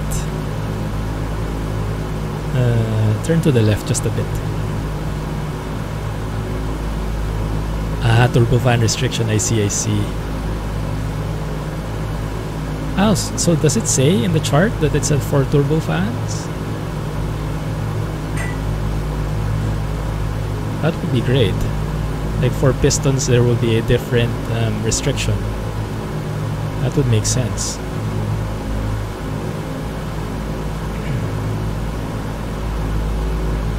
And I love that steady hum, that vibration of the engine. Is it too loud, guys? I can turn it down if it gets too loud.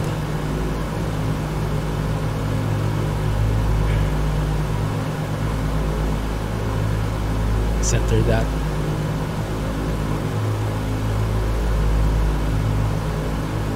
So now we are perfectly at 165 knots. That's the climb speed we want. Steady rate 1000 feet per minute. Getting close to the VOR. Let's track that again. Looking good. And now we are seeing that we are 11 miles away from that Bacolod VOR. Now if we review the plan, so we should be somewhere here now, I think. No. Bacolod VOR is here, somewhere here. So the next one is Cebu, Mactan VOR. Bite your tongue, young man. Hey Dwarfy, how are you? So Mactan here is 114.3. So let's start tuning for that already. 114.3. And this guy, let's actually tune it there already. There you go. So 114.3. There you go. We actually already detects that. That thicker line there, that's VOR2. And we are 72 miles away from that. Cool. Doing good, man. Loving this plane. Let's go outside. It's going to get loud, guys, okay? It's going to get pretty loud. There it is. All that beauty. Oh my goodness. I love the reflections. The metal parts. I don't think planes are used with the same material anymore, are they? So I think nowadays the planes are made specifically for, how do you say, like to resist lightning strikes and whatnot. I'm not sure if those are still metal. I think they're some kind of composite. But we're getting close to the VOR here, and this is how we navigate. So if you look at Navigraph, from a 116 radial of 296, 1 second, not that one, this one. From that guy, we have to have a 116 course. 116 is the course to Cebu. So that means I want to switch over to gyro pilot so that the plane wouldn't follow the VOR. 1 second, guys, huh? 1 second.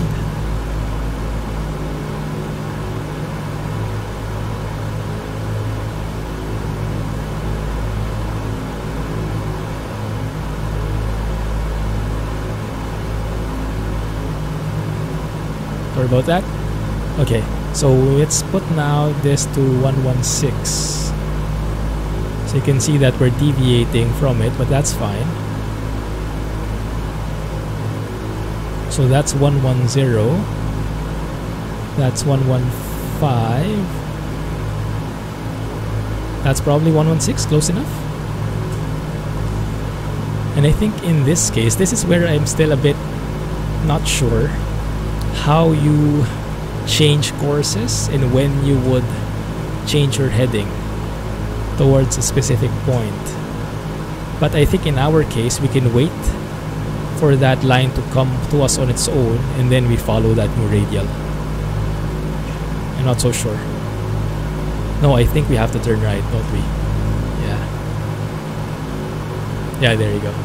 So at some point, the VOR will not be tracked anymore. That's the cone of confusion, I think they call it. When you're right atop the VOR, you won't be able to track it. And then, now, it's on the opposite side. So we have to turn right to follow it.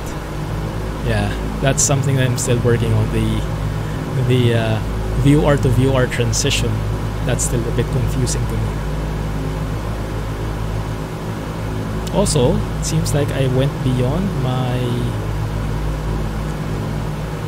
climb. should only be climbing up to 130, right? We're already beyond it. You can see all the manual stuff happening. Start descending a bit there. Let's track the localizer. Go to cruise power. City cruise power. And let's descend back to 130. Alright, have a good night, Arianas. Thanks, man. Appreciate it. Composites, yes. Proper steel and aluminum. This one, yeah. That's why the reflections are very different. Makes sense.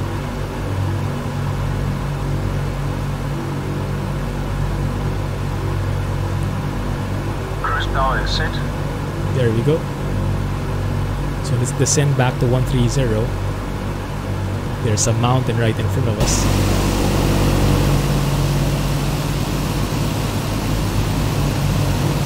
It's pretty far off, that's good. Cruise checks are complete. Good. So now we're on the 116 radial, more or less. That looks good to me. 6.8, 56 miles from the next one. So it's not automatic at all. You have to really guide it every step of the way, and it's just amazing. You can't like go AFK. You really have to be involved for each and every part. Now we can see here that the oil temperature is a bit hot, but that's okay because we were climbing.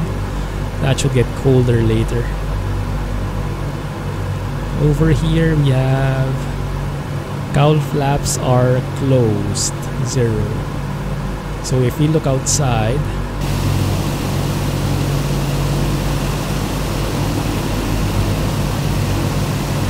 this is clumsy. If we look outside, yeah, those are closed. So it's like not flowering like that. Those vents here.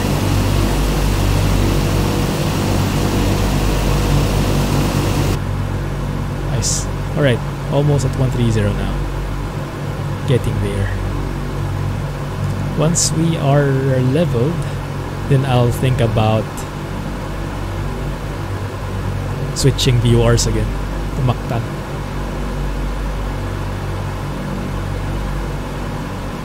Side that for a bit to get some nice scenes outside. There we go, 130.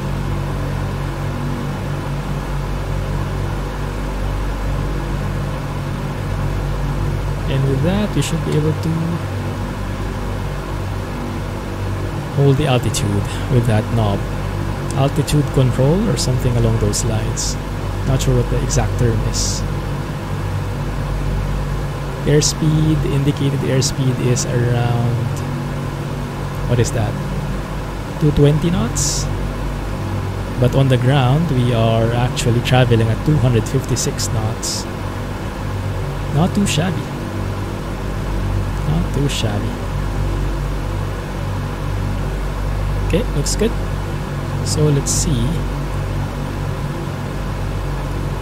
Yeah, we can start switching frequencies now. Let me move to gyro pilot. Switch over to Cebu. Let me double check that that's Cebu. Mactan 114.3 indeed. And then the next one is Davao 112.1.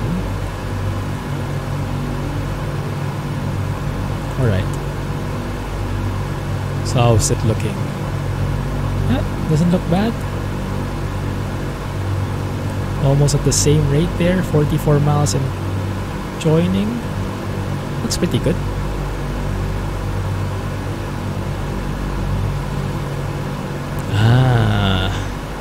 Sounds good, Joey. I think there's even a livery that comes with it, right? In the PMDG Operations Center. I think they have a scenery, they have a livery for Alaska. Not sure which airline it is. Everett's, that's the one. Which airports have you been delivering to? Yeah, it's also one of the great things about this aircraft. It can actually land on those smaller airports. I think effectively it only needs around 5,000 feet of runway. maybe even less. I think 5,000 is good enough.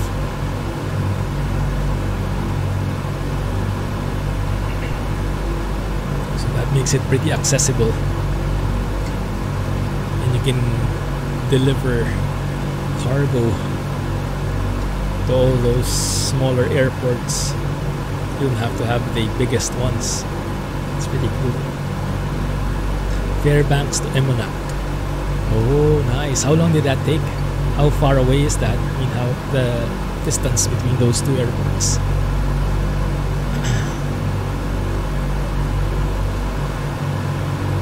I love the view from here. That one looks so good. Looking outside the window. 2 hours, 440 miles. Oh, that's not bad. Those are the kinds of flights that I like. Not too long. So I guess you didn't need to use your alternates, huh? I'm not familiar how to use my alternate tanks yet. I know you use them, you switch over to them during the cruise phase. But the things that you fiddle around here, like moving these, that's still a bit of question mark to me. And like you have to have like the proper booster pump for the ones you are moving to, I think. But I don't want to worry about that yet, because maybe let's worry about that when we get there, when we need them. One sec guys, I'm getting a bit OCD here. I want to be exactly at 130. Actually we are, huh? Interesting. Okay, there you go.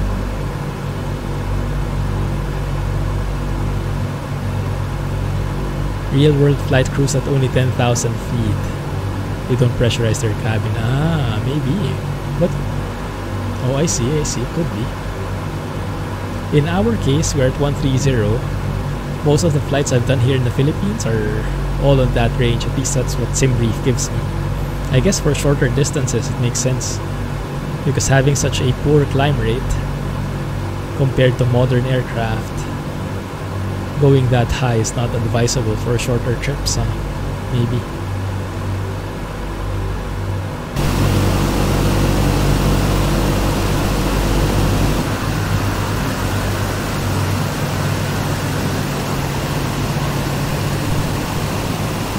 Amazing. Oh my goodness. What's this view? Oh, window view. This is the window view, guys.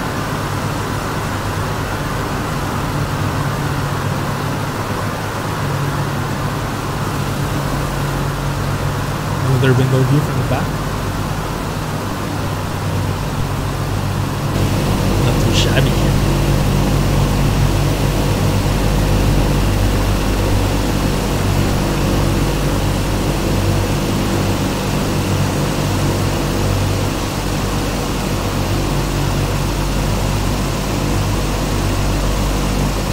Taking a photo, sorry. Sorry, not sorry.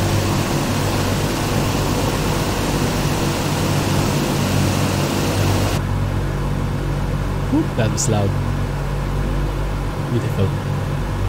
I'm not sure if they're working on a DC-3. Yeah, I think their next one is a 737.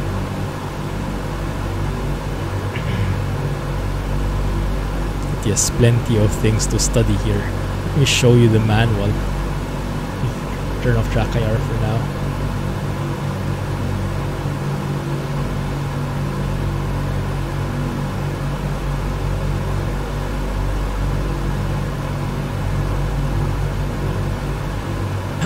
That's the guy. Look at that. 333 pages. Light reading, exactly.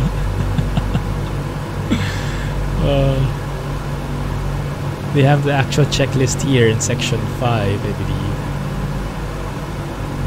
This is what Doug was doing. Yeah, all of these. Switching on the buttons. And then they have some... I think they have some charts as well. Yeah, performance charts. That is all beyond me at the moment. And they have emergency procedures. Engine failure, landing gear failure. So like there is something here, let's see.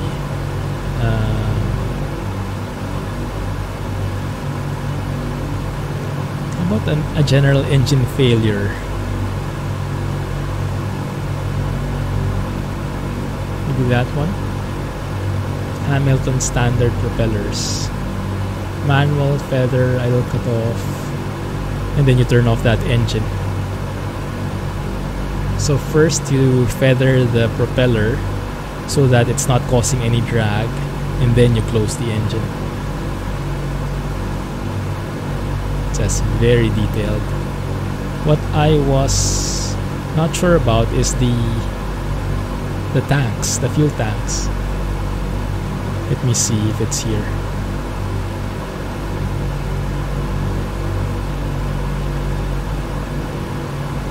Cruise. Fuel system selection as required, that's the part. But there is an expanded checklist, maybe that's there, I'm not sure.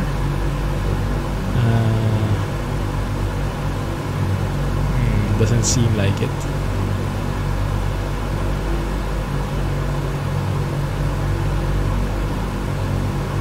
Cruise.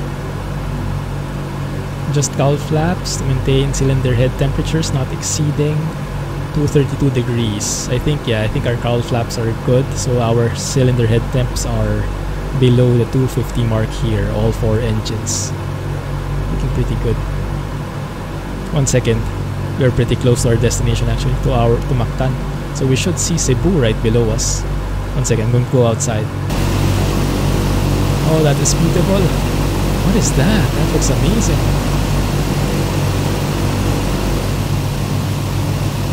Yeah, that's Cebu right there.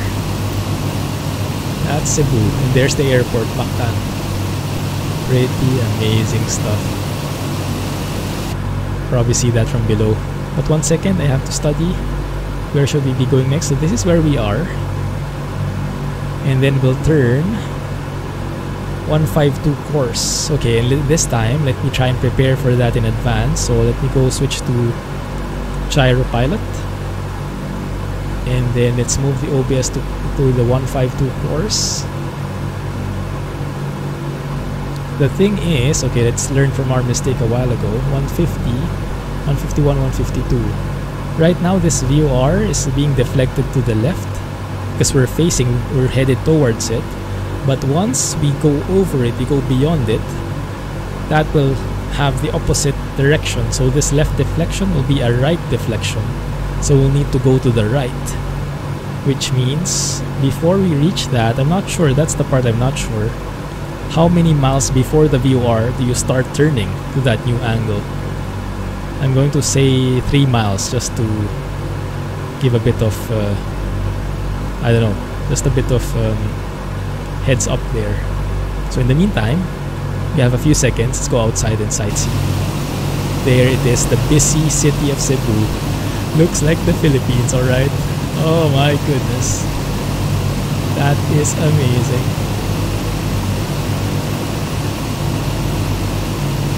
And yes, flying so low at 13,000 feet really makes it so much more detailed, more up close and personal. Oh, look at that, guys.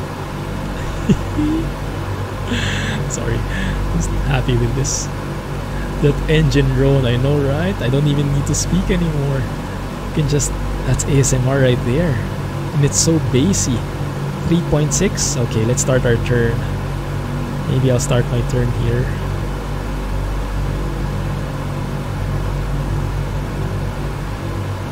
Something like that, maybe. Let's see if this works. So at some point, the signal will deaden. Is that the technical term? That might be a bit too sharp. Let's go outside again, just a bit. There's the airport right above us.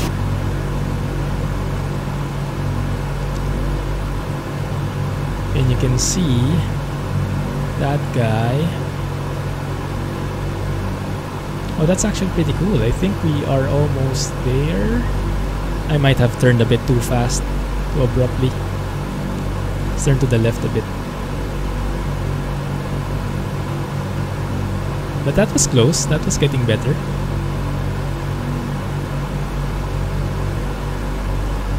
So now, you can actually see that instead of counting down, that is counting up. Pretty nice. And now that's closing up there. Cool.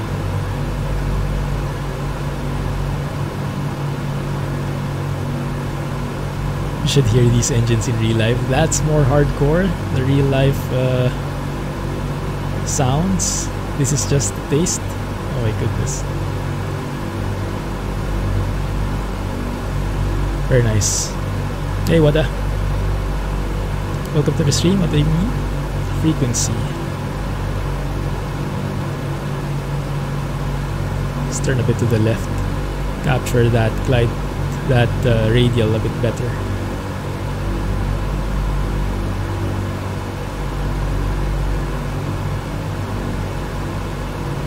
You feel the resonance. Oh my goodness, I can almost imagine.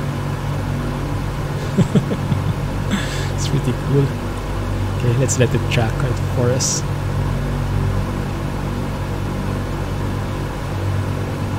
Alright, so how are we in terms of tracking? We are tracking here.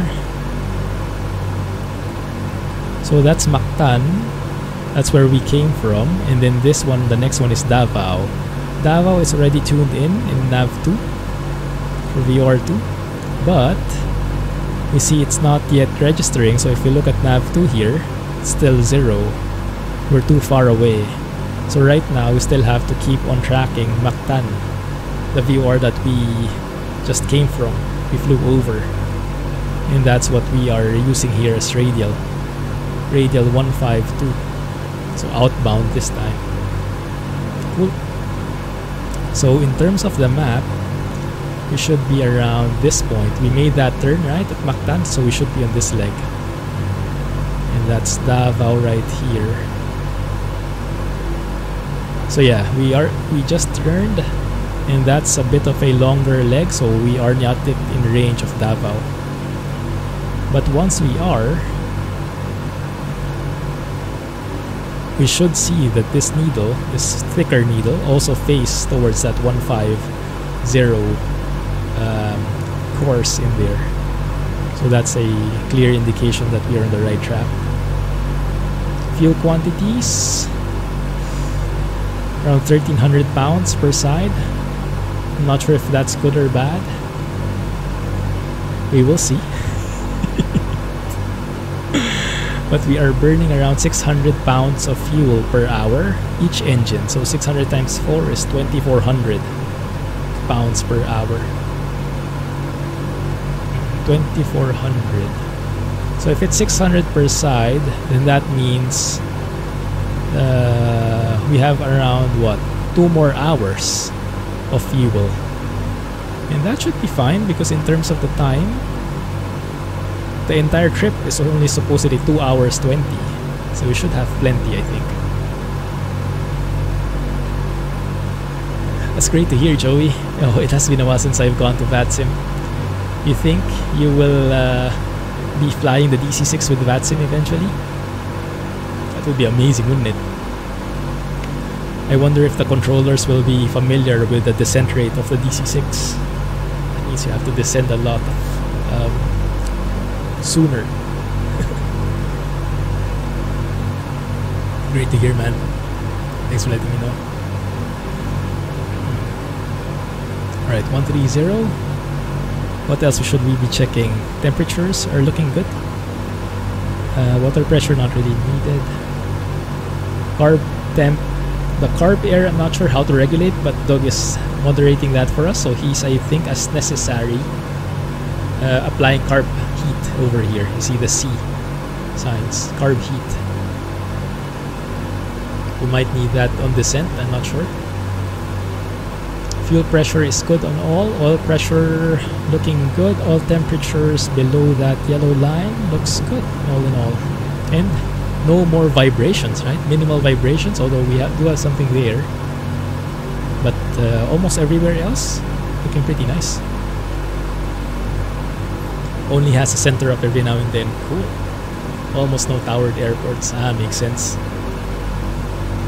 If you fly VATSIM 1228, I see. Yeah. Yes, I would love that eventually. Getting into the thick of it. In the US, there are a lot of controllers most of the time, right? In the, what do you call it? In the, how do you say it? In North America. How do you categorize that? Sorry, you get what I mean. The main island. Oh my goodness, that looks amazing. What a view.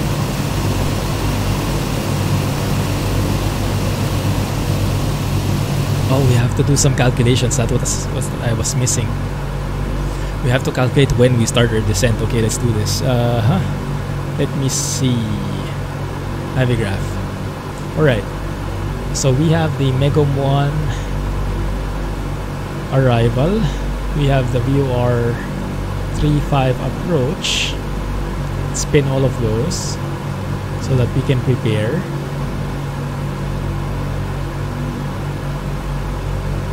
And that engine droning sound, huh? It's pretty loud, but it's actually quite hypnotic. Alright, let's see.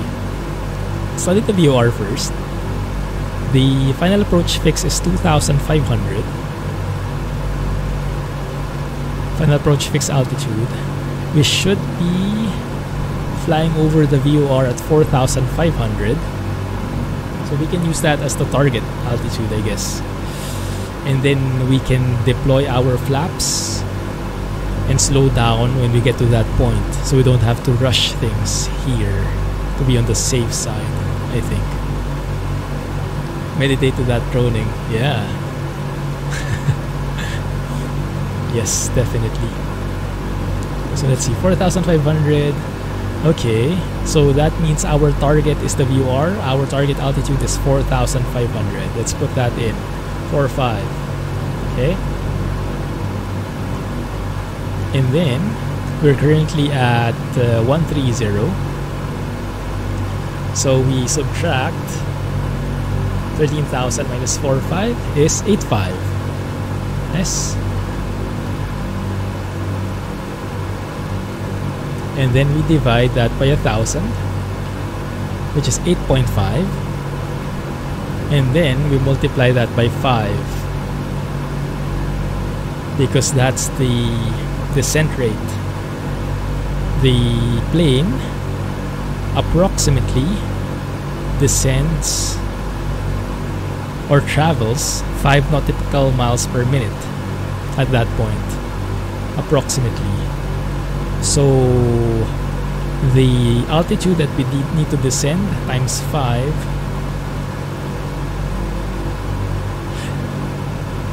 watch Rob's videos for the details. Basically times 5. Right? Let's just do this calculation.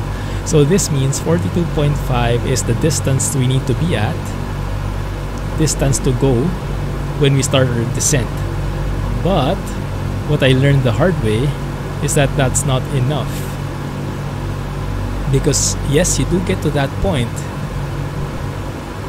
you get to 4,500 by the VOR, but you're still very fast.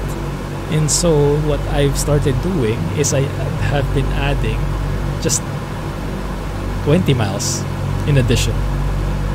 So 62.5 is when we start our descent, so that we hit that 4.5 way earlier, so we don't have to worry about slowing down. We can slow down as we level off earlier. We will slow down gradually, basically, is the plan. Just 2 checks, because I heard something different with the engine a while ago.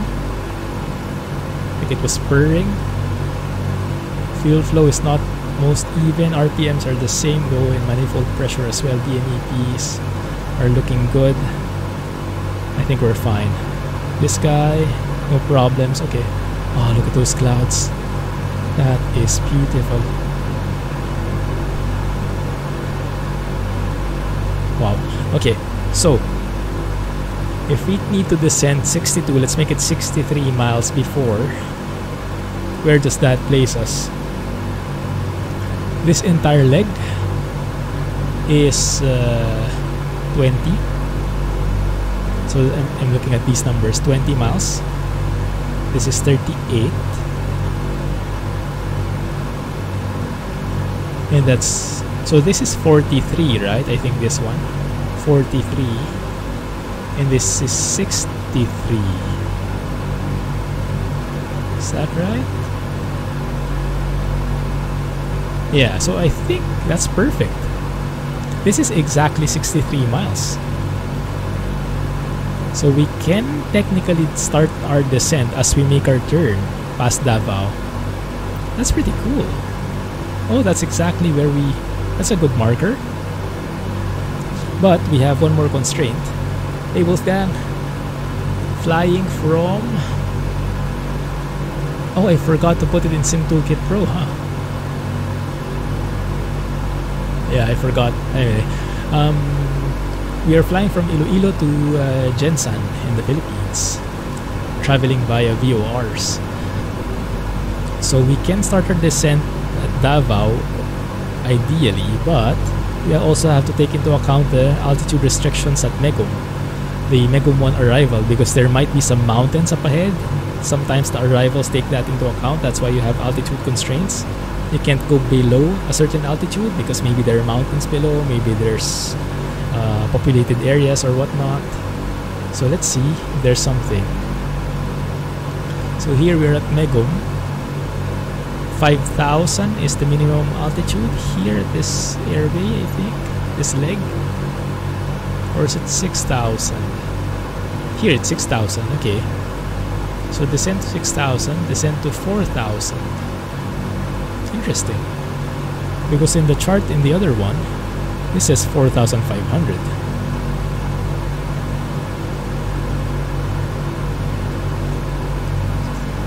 It's quite interesting. I'm not sure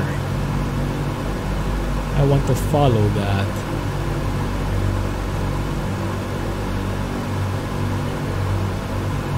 Let's have a second look. Descend to 6,000, descend to 4,000. I think I'll just leave it at 4.5 to be on the safe side. Yeah, 4.5. The 028 radial. So 208 course. Okay. And then the approach from 4,500 will be descending to 2,500. Yeah, we can do that.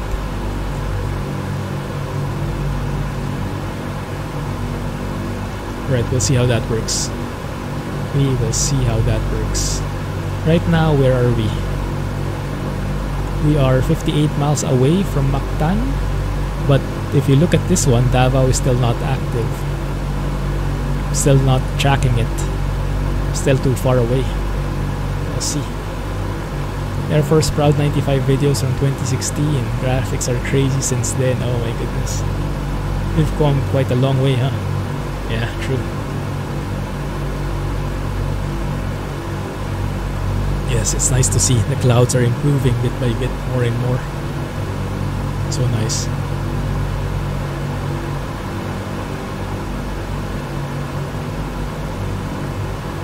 So let me do some calculations since we're still waiting anyway. Descend to 6,000. So let's say we don't want to be below that at this point. So it's going to be 6,000 until here.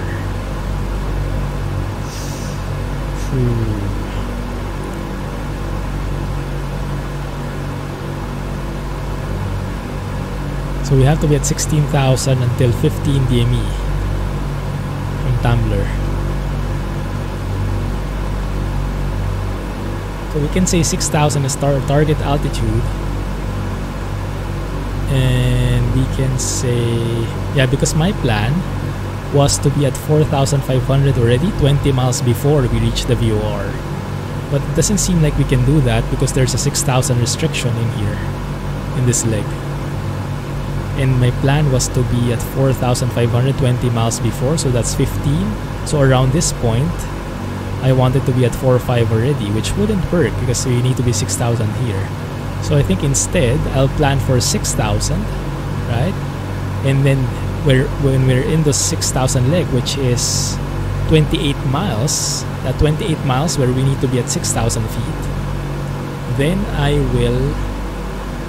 that's where I will slow down and maybe deploy some flaps to keep us slow. So by the time we need to descend to 4.5, we can stay slow because we don't want the speed to climb up again as we start our descent after this point. Didn't set the frequency in the comms. Let's double check. 112.1. No, we do have it. 112.1 here. Let me double check that we have the right frequency. It's a good spot though, to be extra sure. Yeah, I think it's right. We should have it. But yes, I think we're still too far away. Hopefully that will come in time. Otherwise, we just keep on this heading until we capture it. Beautiful looking island in here. Wow. Island flying, why not?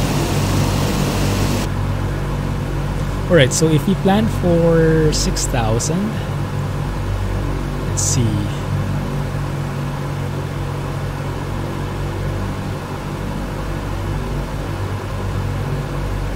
Greetings from New Zealand.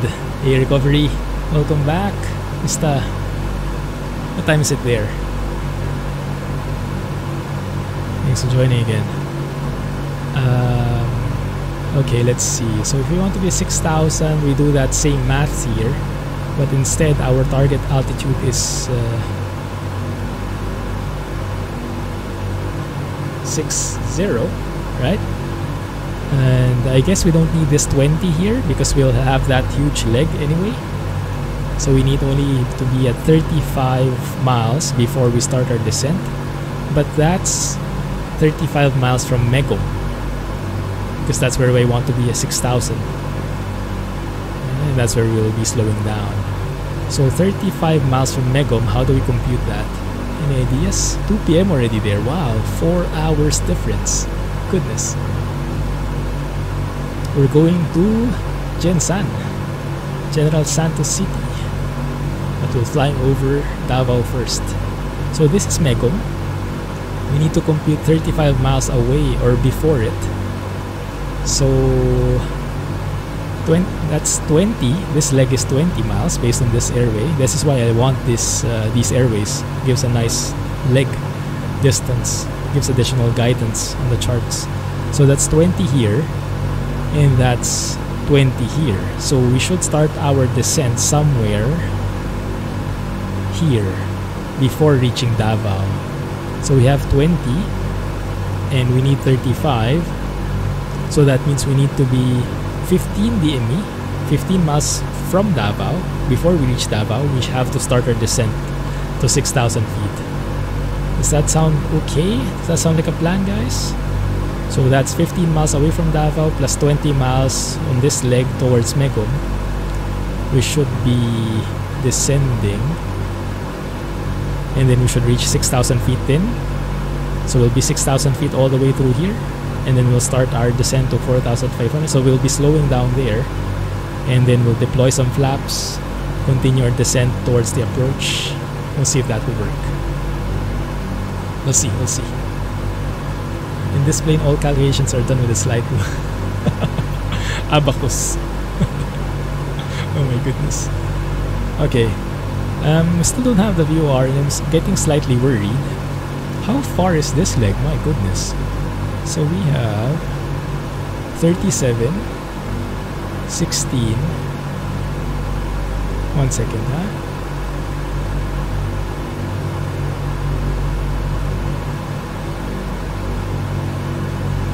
Actually, I can also use SimBrief for this. So we have in SimBrief, we have the flight log, And we can see from Mactan to Davao, this guy, we have 215. Is this where I read this? It does look like it, right? 215 miles, that's the distance. 215 miles from Mactan to Davao, I think, if I'm reading that correctly. And so I would expect that the middle marker would be 100 miles away from both VORs. 100 miles away from 108, 107 miles away from Mactan. 108, 107 from Davao is our middle point. Right now, we are 88 miles away. Oh, and look, VOR2 came alive. Nav2 is alive, so we can actually see that already. Nice. Awesome. So I guess we can switch now. I hope. Or we can make it a bit more even before we switch. I think there's like a norm to keep it 50-50. Also, did you hear some like switches toggling? I think Doug is doing something in the background, and I would really want to learn what he's doing there, because I want to do that on my own eventually. Checking your parachute. I think that's for the best. Yes, because we're all playing as we go here, learning things as we go. Alright. What mountain is that? Let's have a look at Little Nav map. Let's go for a little sightseeing. So I have the plane coordinates turned off, but let's just add these guys so that we can replicate the exact flight plan.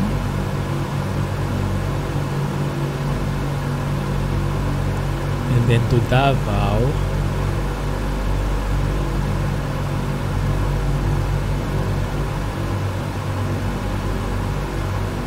there you go. So that's our flight plan. So right now we are that's this one. This was what we're seeing, I think. Camiguin. Is that Camiguin?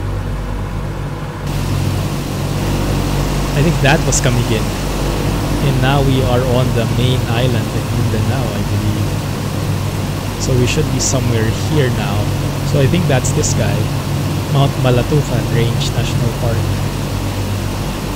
Or that's Mount Mangapong. One of those. Pretty cool. Yeah, nice view. Can you open the... I was half tempted to open the windows. That might have been a very bad move.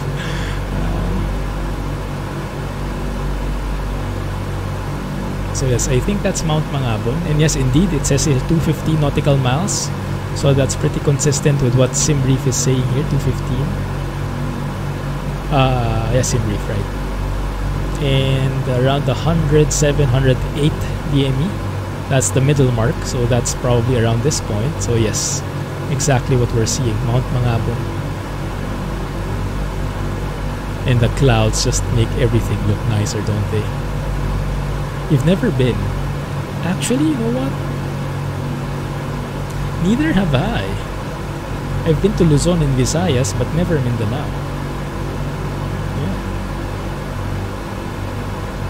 Interesting. Load latest from SimBrief.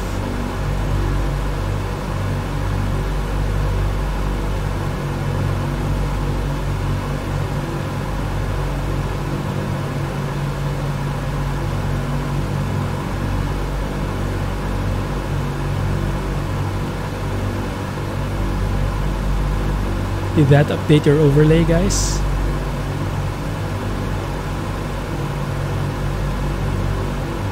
Should have added the origin and destination at least. Mom's side is Kapampangan and your dad is a Manila boy. Ah, Luzon, all the way. Yes. Northern Luzon is amazing as well.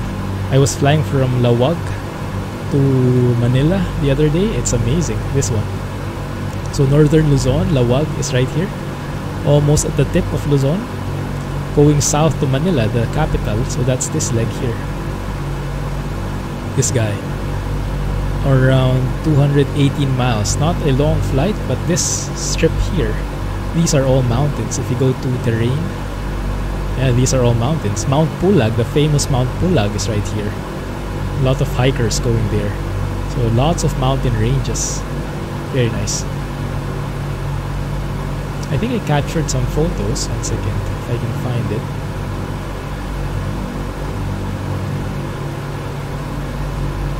Maybe I can show you some. Oh, 1 second. We're now at the half mark, 108, so the other one should be 107. Oh, look at that! Amazing maths.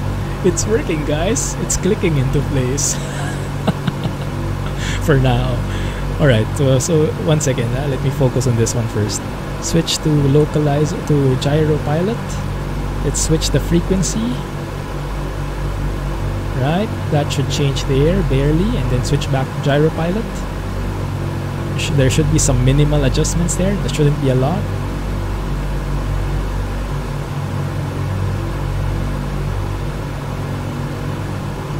I'm looking for the screenshots of Northern Luzon.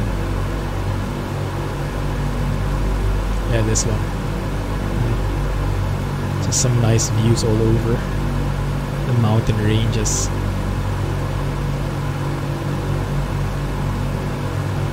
That's my wallpaper currently, actually. That one in the middle. Yes, I like taking photos.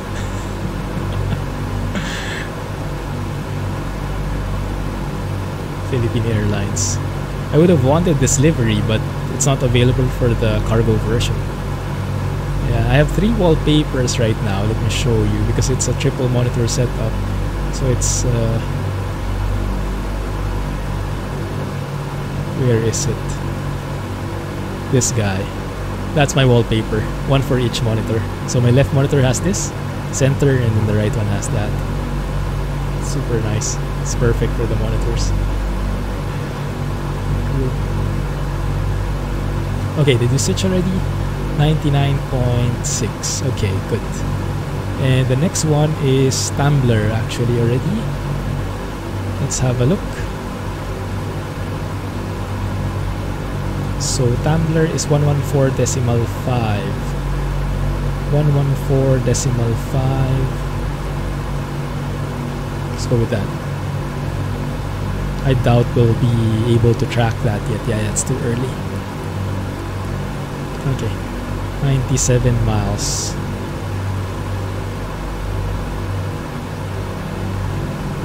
Okay, good. An air bridge. What is an air bridge? Is that different from a jetway? Let's have a check on our fuel.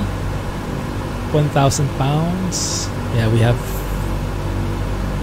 almost 2 hours of flight time left if we are burning each side on 600 pounds per hour. And I'm loving all these calculations. Really trains your head to do some simple maths, huh? Which I must admit I have plenty of I need to do more often. Oh my goodness. I did not expect such a scenic sight. Lucky. Take some photos from outside. Mind the volume, guys, sorry about this, but maybe you like it.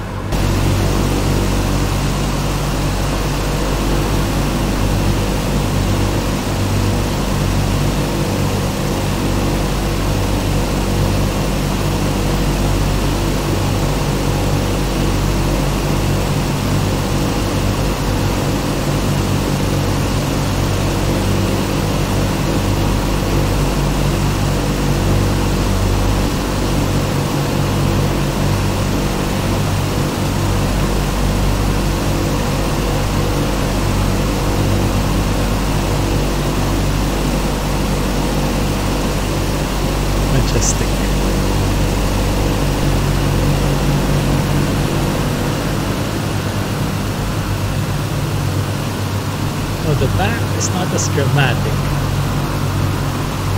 I think it looks a lot better from in front. At the back it looks like a giant hot dog.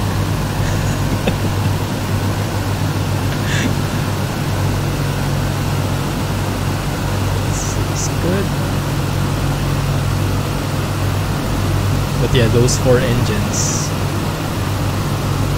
they're humongous propellers. Amazing stuff. Does anyone remember how far away we need to be before we start our descent from Davao? DME. Oh, maybe that's what I'm clicking? Maybe I'm accidentally hitting that. It's the wiper. But it's not working because it needs hydraulic power, I think.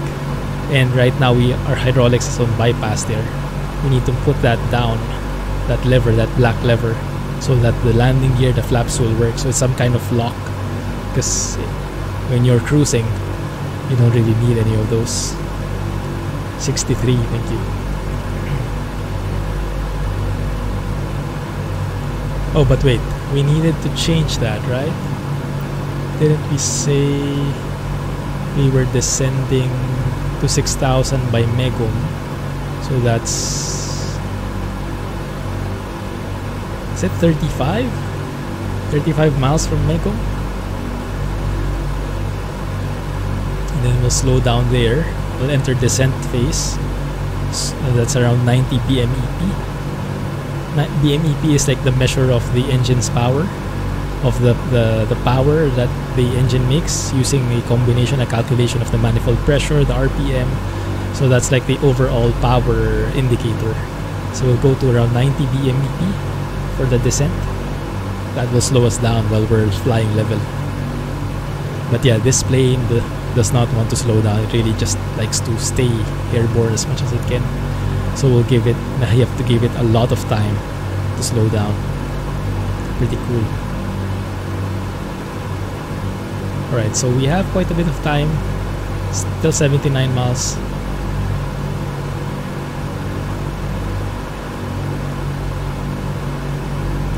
Brake mean effective pressure is BMEP. Ah, thank you, thank you. I never quite got that. What is it? Like even the term brake horsepower, why is there a brake in front? It sounds very like the opposite. Like horsepower is for like moving, but you have a brake in front.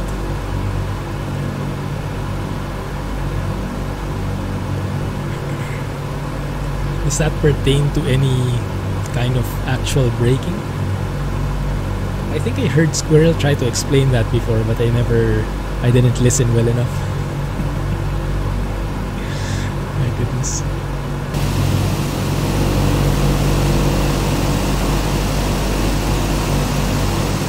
Oh my goodness, the front view, guys. Menacing look. Oh, you should see this guy. You should see this guy during landing. It looks massive with all the flaps deployed. Oh my goodness. I think I have a photo here. One second. The brake is what loads the engine. So horsepower can be measured. Ah. Oh, interesting. That's starting to make sense. I think I'll have to look into that more. That's why. I think it's hard to see, but one second. Yeah. It's from the video from yesterday. I took some photos before I landed. That guy. But it looks so menacing from the front view. Let me try to see if we can zoom in. Right? It's massive. 80,000 pounds of metal slowly descending onto the ground. Method of calculating BMEP of these engines while in use is incredibly complicated. Noted. I think I'll stick to BMEP then. Goodness. All the dials. We haven't even touched anti-ice. Nor the... I also like the level of detail, like how these dials are not same colored. I don't quite know how to explain. They don't even have the same indentation. Like 0510 is different from 0510. The distance is different. But they're all maxing out at 45. So they have the same capacity, looks like. But somehow, it seems to be more important to know the details on the outer sides of the tanks. There must be an explanation there somewhere. In here, in the aux tanks, the alternate tanks, it's the opposite.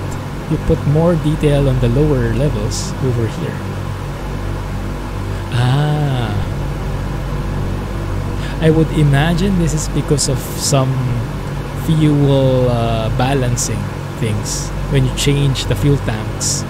Hey, Gamaste! Snow Runner Hardcore Mode. Oh my goodness, props to you. SnowRunner default is hardcore enough for me. Yeah, I think what it is I can imagine when the fuel tanks, these fuel tanks are getting low, you have to pay close attention to them. So every small detail, every small change, you want to be... Yeah, exactly what Alex said. Because I think you're emptying them out. And when you're emptying them out, you want to see those details as they trickle down. So you know when to switch. So they put much more detail in there. So when you're running out of fuel on these tanks, I guess, you have to pay close attention so you know when you have to switch them. Do crossfeed and whatnot. And the crossfeed controls are somewhere here.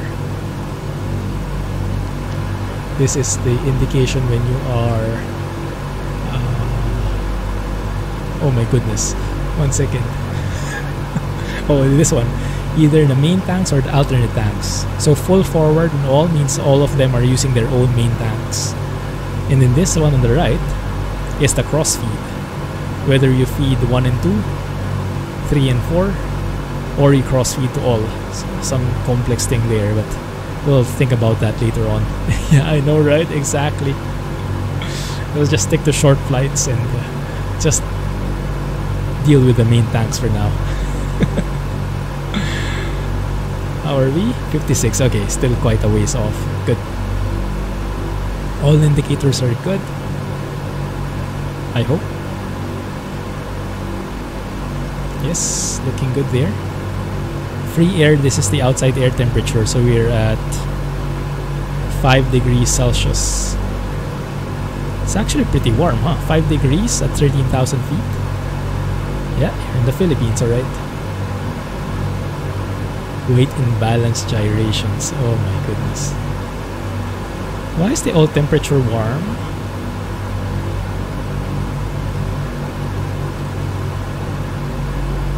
Is that normal? It's not unsafely hot, but we are cruising. So I would have expected that to have cooled down, but maybe because it is warm outside, right? 5 degrees outside. I think that's pretty warm for this altitude. We're in a perfectly tropical country.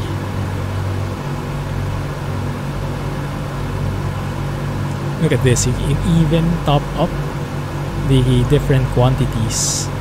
And I'm not sure if Doug, our flight engineer, takes care of topping them up for us. You have engine oil, you have water, alcohol quantity, auxiliary oil, anti-ice fluid, and all of those have their own measures in this dial, in these dials. So we have anti-ice here, anti-ice fluid, oil, aux oil. You have the hydraulic reservoir, water for each tank, all temperature, all pressure. So I'm not sure if, because the engine hours are persistent, right? So right now I've already accumulated a total of 8 hours on this specific livery alone, I think.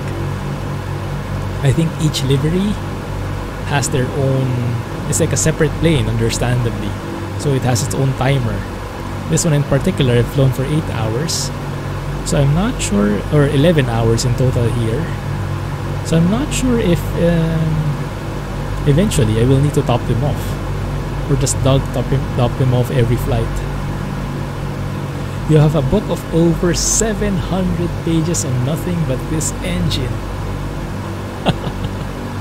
What, you read it for... it's your light reading. Are radial engines used anywhere else aside from aircraft? Do you use that kind of engine in, I don't know, cars, trucks, massive beasts? A mind. We are flying the Douglas DC-6 from PMDG. This beast right here. Massive sounds. It's a cargo plane as well, so you can see some crates on the inside. Loaded up. Yes, it is. It's a custom plane by PMDG. These are the developers, PMDG. And PMDG stands for Precision Manuals Development Group. I only learned recently. And that is why they have this 333-page manual right here. Let's see if it's listed here.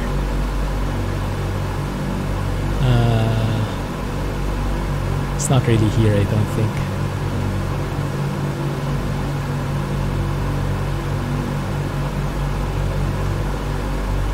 Intro, I think in the intro. So the intro itself, introduction manual, it's 69 pages. Precision Manuals Development Group, there it is. PMDG. They have the development team. I think the one doing the videos is Rob. This guy. I think. Then they have the beta testers. So nice. Getting all that flavor and history. There's a bit of history there, if I remember correctly. 1 second, huh?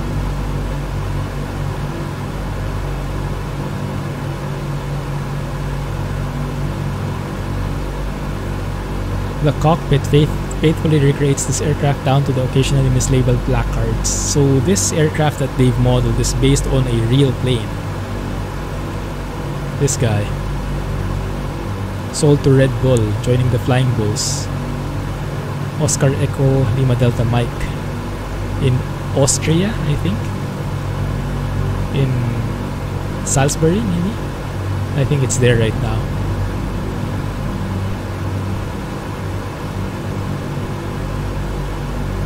Pretty nice. There have been a few cars with radial engines. Ah, very few. Some helicopters with radials as well. Cool. Even some military tanks. Goodness. This plane makes daily runs in Alaska until now. Oh, that's cool. Hey Plague, thanks for joining. I would want to fly there eventually. Flying in Alaska. I've had a couple of people recommend that in the videos. Fly in Alaska with the Everett's livery, doing cargo runs. Pretty cool. What is this? AFE States. Ooh. So this is what it's doing.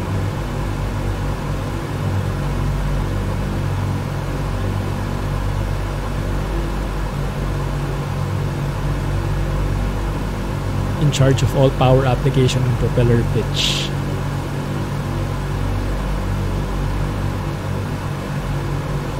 Sets flaps, mixture, carb temp 15 degrees, so it triggers the carb heat accordingly to reach a carb temp of 15 degrees. Interesting. So yeah, I think that's the descent is usually when it happens. Actually also during takeoff. So I guess when there are altitude changes. And this is the key thing here that we must remember. You must manage your own power settings, because all these other steps, the Doug is in charge of that. But before landing, we have to set our physical throttles, and that's what my recommendation for PMDG is right now. Those throttles are not in sync with my physical throttles, right? Because Doug is pushing them. Mine is at idle right now, my physical ones.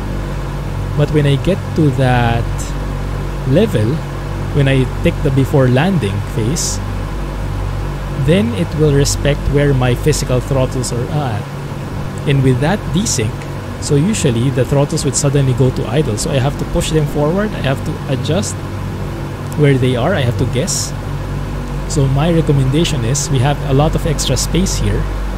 Why not use a little bit of this space to to show where the virtual throttle is and where the physical throttles are, so that you can, before you take that before landing, you can align them 1:1, and then you can take the before landing, and you wouldn't have that huge jump in the engine power.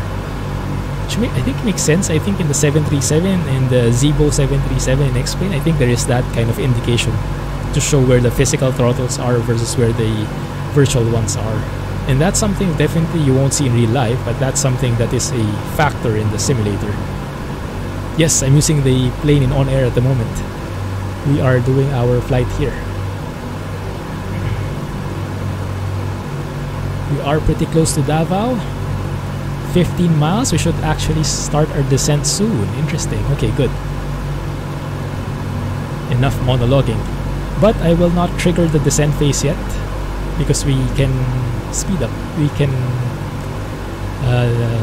lose the speed later as we get closer to maybe 6,000 or 10,000 feet. So let's see if we can spot Davao here. That might be Davao already. And Mount Apo should be, I guess, that one? Could be? I think so. Why is this guy turning left? I think it's starting to hunt for the VOR, because the VOR is getting more sensitive as we get closer. So I think it's having a harder time trying to hunt that out. Yeah, let's go to Gyropilot here. Just go level. That's okay. We can take it from here. And then let's double check Navigraph once again. We should be at 208 course. Okay. So let's set 208 in here. Oh, what's happening? Am I missing something? Because I'm not able to move the dial. Oh, there you go. It's moving now again. I was scared. We're also a bit late when it comes to the 208. So that's 210. It's 208. A bit late when it descent. That's fine. So let's start. Let's remove altitude hold here and let's start descending just 1,000 feet per minute. I'm looking at the VSI here, bit by bit, moving the climb glide wheel.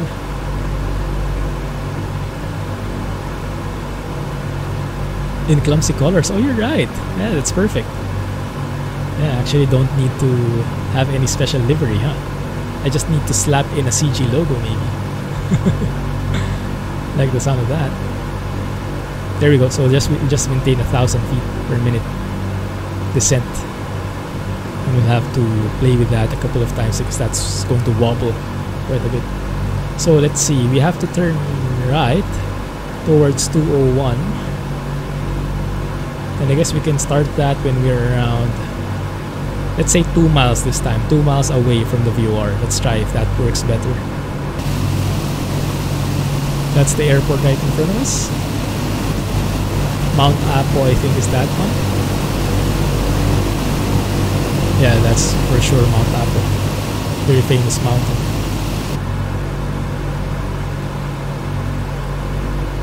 Okay. Descending still at 1,000 feet per minute. That's good. So if you look, our ground speed is 272 knots, getting close to 300 knots per 300 knots. The 5 nautical mile per minute travel on the ground is based on a 300 knot ground speed.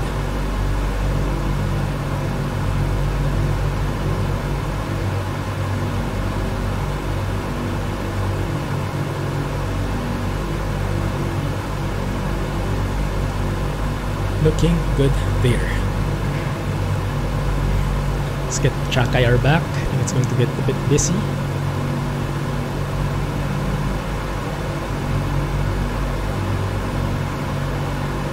And I love how the clouds just blend with the scenery. 3 miles. Yeah, we can start that now. Start our right turn. 201.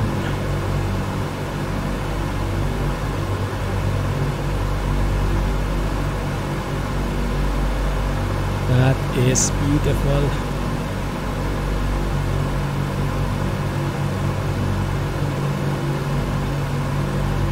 Looking good.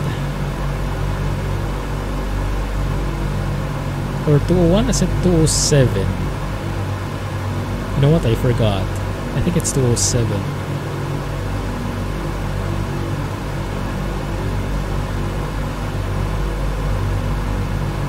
That should work. So now we are seeing that the VOR is behind us and that the DME counter is increasing. And now you can see that is going more and more to the middle. That is looking great. Might have to turn a bit to the left though. Capture that a bit faster. Still descending 1,000 feet per minute, that's good. No mountains in front of us, that's always good.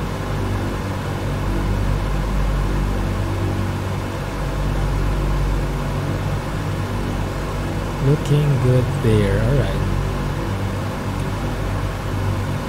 Let's capture that radial. Clear of all volcanoes, yes. Oh, look at that view. Yeah, that's how the Philippines looks like. Nailed it.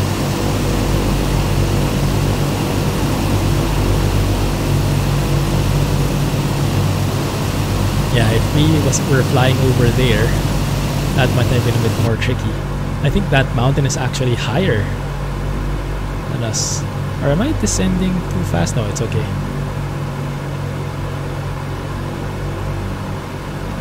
My guy is continuously hunting around. I think oh crap. I have some fragile cargo and it looks like we have some intense banking here. 1 second, stop moving left and right. You go wings level right now.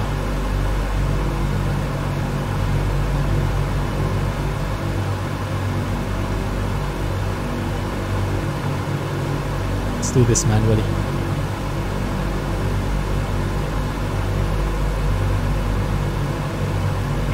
Let me double check. It's a 208. 208 course, okay.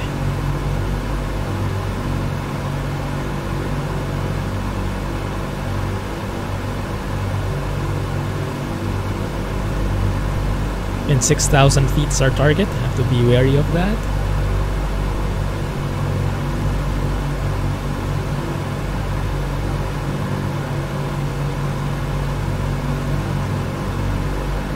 There it is. Level out there and follow that VOR. Good there?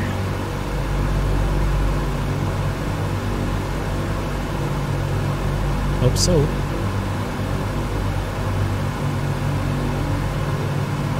$7,000 feet. Alright. Let's see. I think both VORs are being captured already. Because we have 114.3. And here, yeah, 54 miles, looking good. You can actually switch over already. Let's do that, because all our other calculations will be based on that. Nice. Clouds. Oh, pushing through clouds, punching through clouds, guys. It's going to be amazing. Let's go to descent phase here. Slow it down. 26 inches, please.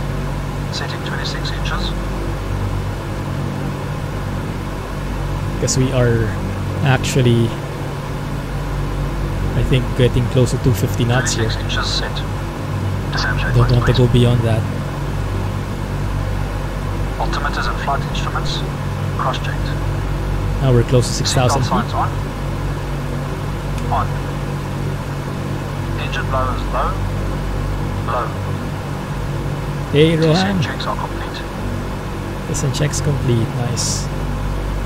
And you can see as we level off here, we're starting to slow down as well.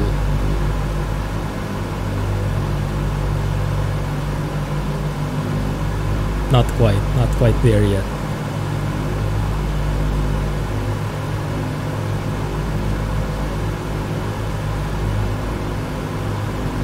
There we go. Stay on that altitude. Looking good. So 6,000 feet, let's see where we are. How are you doing, Rohan? Speed brakes, slowing it down is a bit, I know, right? Yes. So now, if you look, we are at 90 BMEP and we are currently at 200, is that 20? 210. 200 knots, and you can see it's slowing down ever so slowly. And what we need is it to get to this point, the 174 knots. Because that is the point where we can deploy our flaps. You can see here, flaps 0 to 30, 174 knots. So we need to slow it down there. And that's why we need that long level leg where we can stay in descent phase in 90 BMEP to slow us down that long. So we really need that point. Now 1 second.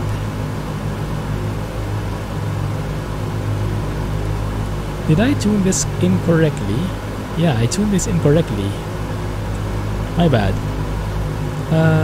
114.3. I think that's the old one. 1 second, huh? 112.112.1 is DAVA. 114.5 is Tumbler. Okay, my bad. 114.5.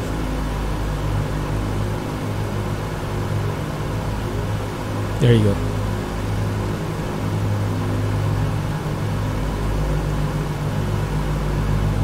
114.5. There you go. Okay, good. Alright. Now we can capture that again. So we are now, what, 41.5 miles away from Tumbler VOR. And if you look at Navigraph here, didn't we say that we are 43 miles? Is that start of MEGOM?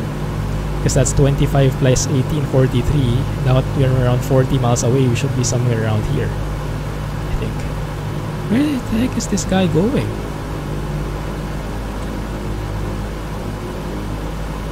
No.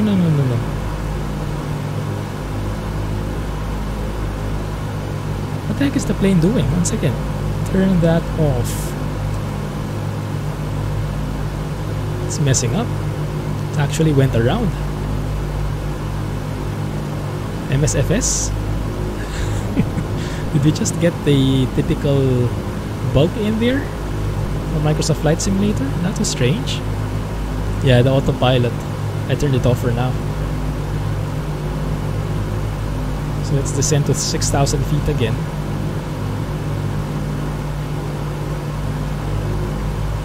Let's see, look at our speed now, guys. 160 knots, well within the flap extension range. Awesome.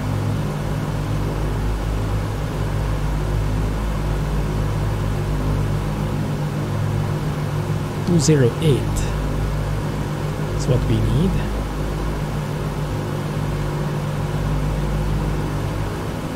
That's a bit weird.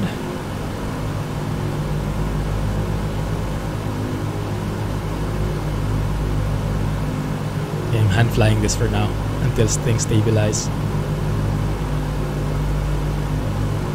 Setting the dead zone to a certain point. Yeah, in some planes that's a very sensitive thing. Although in our case, I haven't seen that become a problem before in this plane. It's the first time I've gotten this weird autopilot thing. Maybe it's a bit camera shy. That's okay, we'll get back on track here. We just hand fly this until we get back on track and then we can automate it again. But we are in the arrival now. Now we have to see when we should start descending to 4,500 feet. Okay, there's 6,000. Hold that. The problem with this plane as well, not really a problem, but something that I still have to get used to, is there is a delay in the controls. So when you push on the yoke, when you pull on the yoke, there's like a second or 2 seconds before it takes into effect, and it's quite misleading. You feel like nothing is happening, so you're pushing harder, and then you end up pushing too much, so you end up with kind of seesawing technique. Something I noticed recently. Here we are. Okay, we're right on the line again. And now it makes sense, guys. Look at this. Now it's making sense why there is a 6,000 altitude constraint, because right below us are some mountains. So if we just decided to do that path, let me trim here, where we are descending all the way to 4 or 5, we might be in danger there. So thankfully we took and listened to what the arrival was saying. Right? Looking good. 6,000. Alright, there we go. Let's level it out. Okay, that looks good. So let's turn that on again. Let's see if this time if it will work.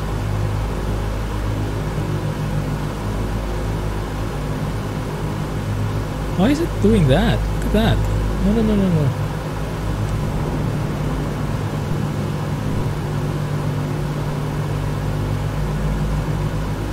Doesn't work, guys. The autopilot is broken. It seems like it. Looks like I'll have to hand fly this the rest of the way. Okay, that means I have to have Navigraph on my other side, my left side, so I can study it while I'm hand flying. Oh, not the easiest. Okay, 1 second. Let me load the arrival in here. My goodness. Getting hammered in OnAir. Would have been so much easier if we had some autopilot in here.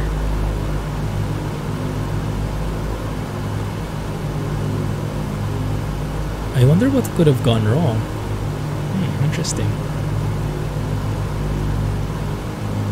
Let's descend, trim it out. Okay, let's see. We should start our descent 15 DME. 15 DME, we should start our descent to 4,000 feet. Okay. So before we do that, before that happens, I will want to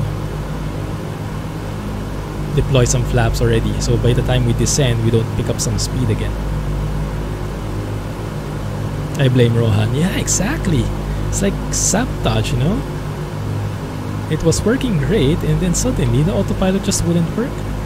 Banking crazy. Weird. I wonder if I did something wrong, or if this is a Microsoft bug. Oh, there, it's Jay. Yes, we can blame him too. Blame everyone else but me. How are you guys? Report this bug, yes. Once the footage is out, I will post in the forums and ask about it. Can someone help what timestamp we have right now? Oh, it will be different later in the video. Never mind, it's going to be different later because in the stream we have that kind of counter.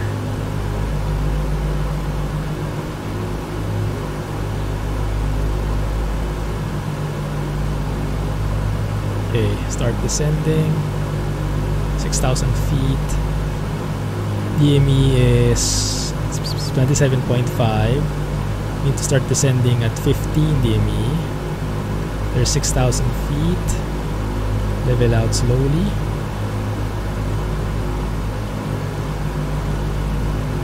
Flip what? What's happening?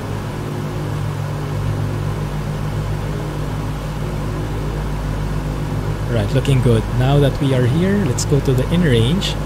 Mainly what in-range does is that dog will be enabling the hydraulics. That's one of the crucial things, so that we can start with flaps. Because right now, if I try to extend my flaps, the lever will move, but you will see that the indicator there doesn't really do anything because the hydraulics are off or bypassed, or however the term should be. Okay, let's trim it out. There we go. Easy peasy.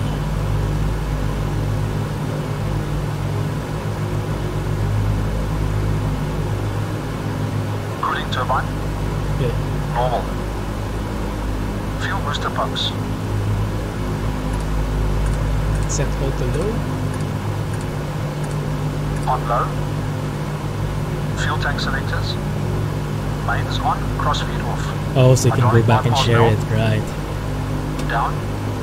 I might make a highlight. Nose I'm not sure mounting if it will be 30 seconds only. On. That's a good point. I can In-range cut that mix actual complete. part of the video. Good idea. I'll do that later.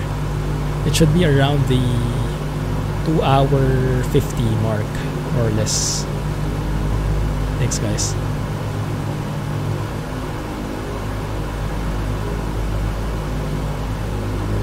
This doesn't look good. Wearing a parachute now. So now look, the hydraulic, that should be in the down now. Let me double check. Yeah, it's now in the down position, this black lever. That means when we do start extending flaps, then that will work. Great.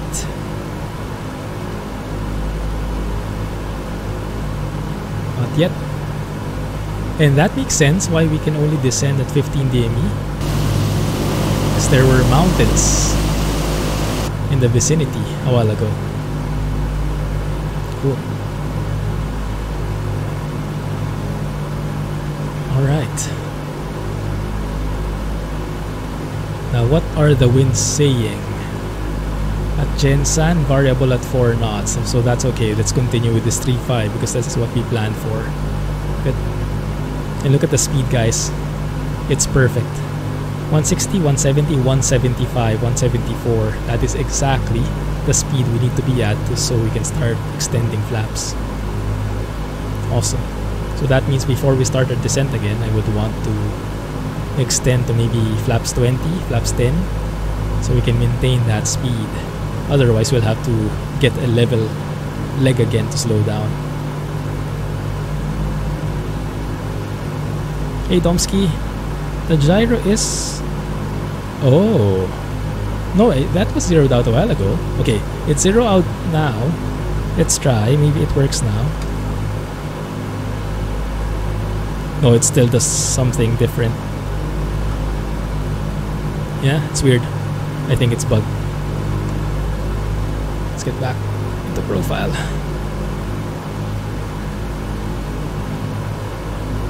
Should be at 4,000 now. I should descend to 4,000 now. Yes, because we have just reached the 15 DME mark. So I'm descending to 4,500. Thank you for letting me know. But I should actually, before that happens, before I forget, let's level up a bit here. Lose some airspeed. There we go. So extending my flaps. Flaps 10. Push forward on the yoke because it will have that pitch up tendency. And then let's start descending to 4,500. 1,000 feet per minute. There we go. That looks good. I think flaps 10 should be enough. We'll see. Alright, moving to the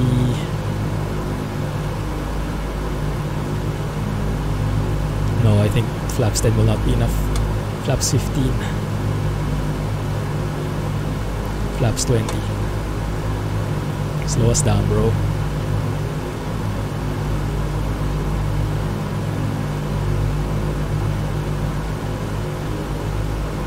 $10 miles away, okay. That's fine. I want to change my course now to 142 so I can get ahead of it. 142 is the back, how do you call it? The start of the approach. 140, 141, 142. Okay, looks good. And then I'm just using this arrow to aim towards the VOR. We'll have to turn sharp left later. Looking good, guys, looking good. You see the airport in front?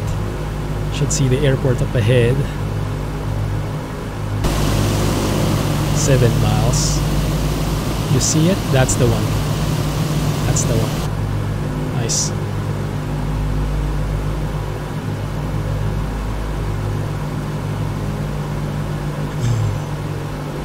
And this VSI is super sensitive because each 100 feet has that line. So each variation you change, it's super sensitive. The needle really goes up and down, so have to not be totally engrossed in it. So we'll be flying over the airport here at 4,500 feet. I'll show you the approach. Yeah, 4,500 VOR here, and then we'll turn left 142 course for 8 DME, and then we'll turn left, and then we'll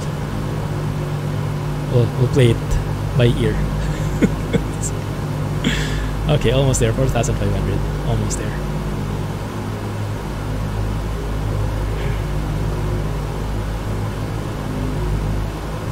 Good. There we go, 4,500.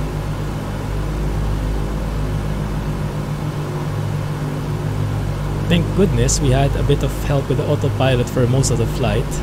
It only screwed up when Rohan and Jay arrived, but just adds a bit more excitement, doesn't it? There it is.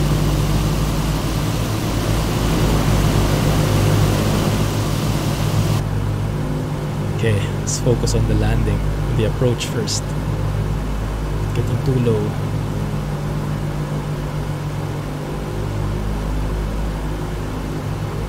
Okay. 2 miles. That's fine. Should be able to start turning to the left here. Let's not descend anymore. Turning left to 147. 142. All these numbers.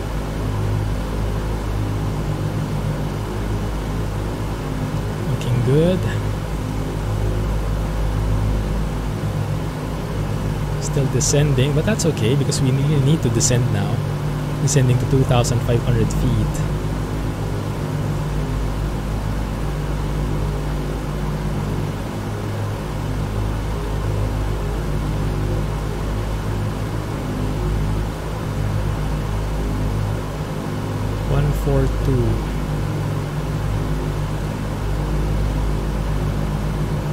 Going to look outside because the instruments are kind of confusing, especially the VSI. It's too sensitive. You can see the needle on the VOR.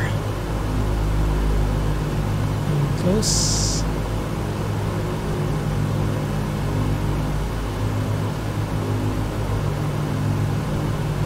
There you go. There you go. Perfect. Okay. So let's hold that. Let's now focus on the descent. And now we should be able to start our before landing checks. But that will mean I have to push my physical throttles forward now. Around, let's say, 50%. Let's say, roughly. And let's continue descending here. And then when I hit the before landing, my throttles will change because of that gap between the virtual and physical throttles. So pay close attention to that one. Flaps 20. Setting flaps 20. Oh, that is actually close. Nice. The gap was minimal. So let's set 100%, 100 BMEP rather.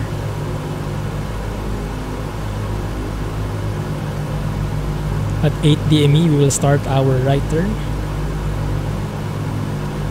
And we should be following the 352 course. So many things to remember. Hey, Jamnik. Oi. How are you doing, man? Our final approach here, hand flying, because autopilot has messed up. Or I messed up autopilot, either way.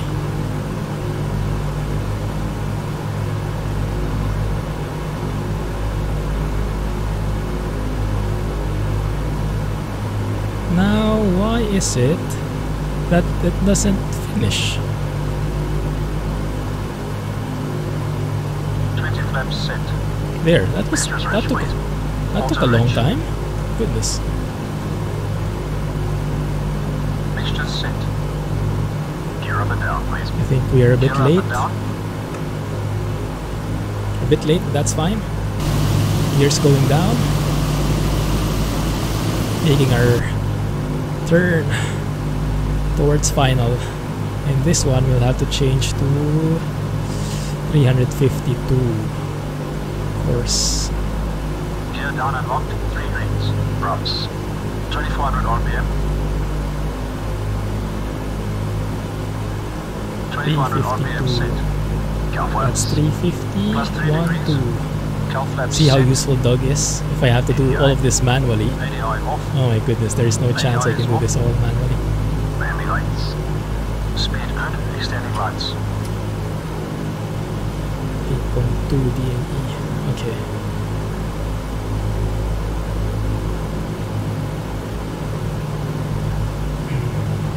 Alright, so now we are trying to intercept that 352 course, 352 course. That's the final approach course. We should be facing the runway when we make that happen. Copy. Call means called. Set call. Before landing checks complete. There's the runway. Okay. Not as ideal, but let's adjust here. The engine noise of this plane is very therapeutic. I know, right? That's why I was asking a while ago. I was asking Alex if he wanted, asking the folks if they wanted to lower the volume. And Alex was like, "Are you kidding?"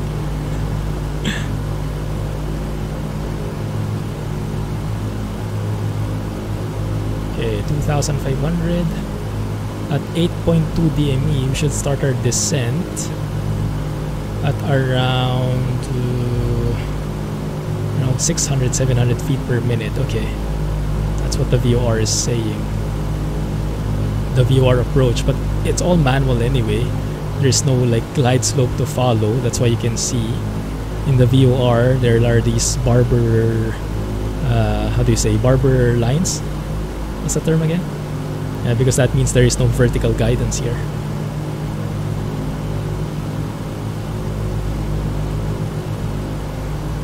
The VOR is still not aligned. Where are we? Start our descent here. Going flaps 30.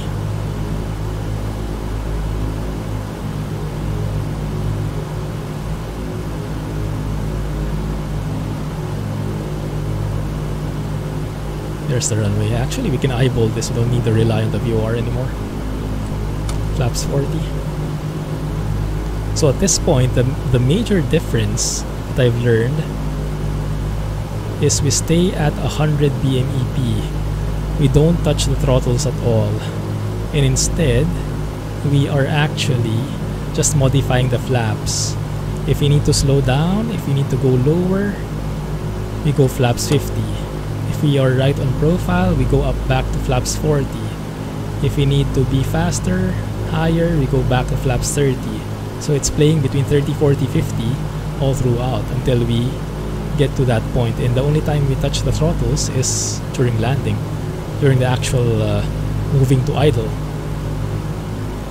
But yeah, this one looks good. This one looks great. Alright, wise man. VOR tracking. Not specifically, but autopilot just now we had a problem. It's quite interesting. And looks like I need to be faster here. Because this plane really wants to fly.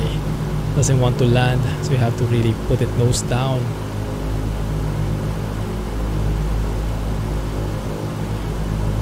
Awesome stuff, wise man. Thanks for hanging out. Welcome back, man. Appreciate you being here again. It's been a while. Looking forward to having you soon. Have a great night. Goodness, pretty late there, huh? Can't even see the pappy lights. It's too bright. Or is this all white?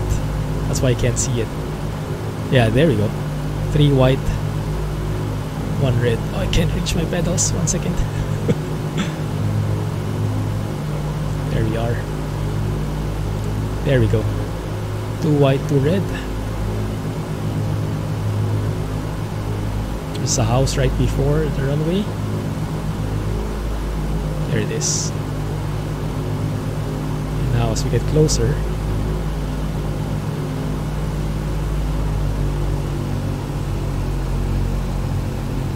just land it softly. Reversers. And yes, even the rudders are delayed. That's why it's so hard to balance them in the middle. You step on the left, it takes like a second before it reacts. Thank you. We managed to land, guys, but can we manage to stop? That might be a different proposition altogether. Ooh.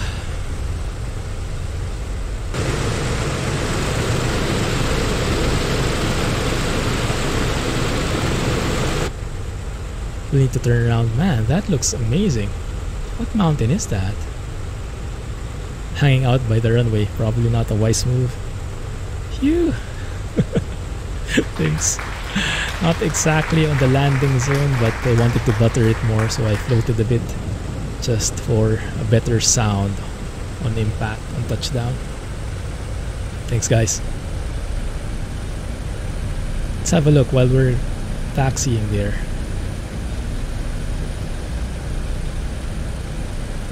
What is that right in front of us? Oh, Mount Matutum. It's not familiar with me. Mount Matutum. Looks like it has a pretty pointy tip there. It's a bit like Mount Mayon. Maybe we should go faster, huh, in the runway. The shaking.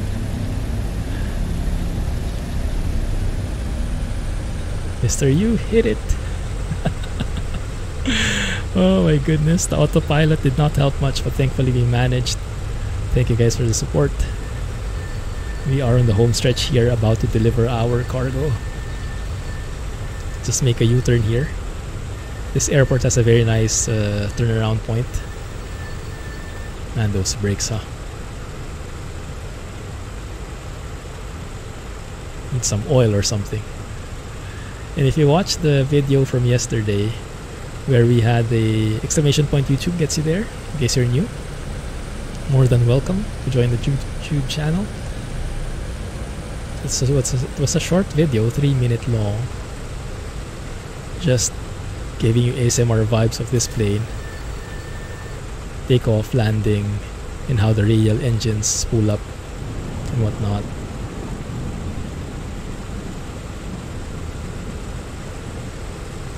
And oh my goodness, I lost my train of thought.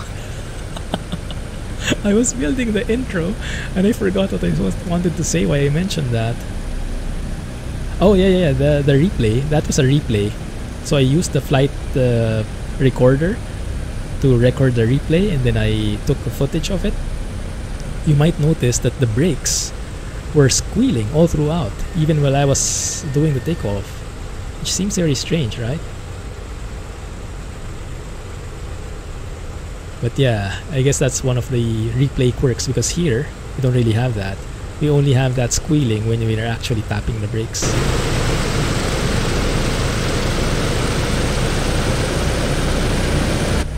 Doing a takeoff again, guys. Nah, just kidding.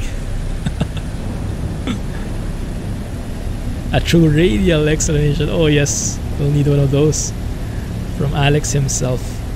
How's the fuel? 500 pounds each side. Not bad. 2,000 pounds left. Actually not bad.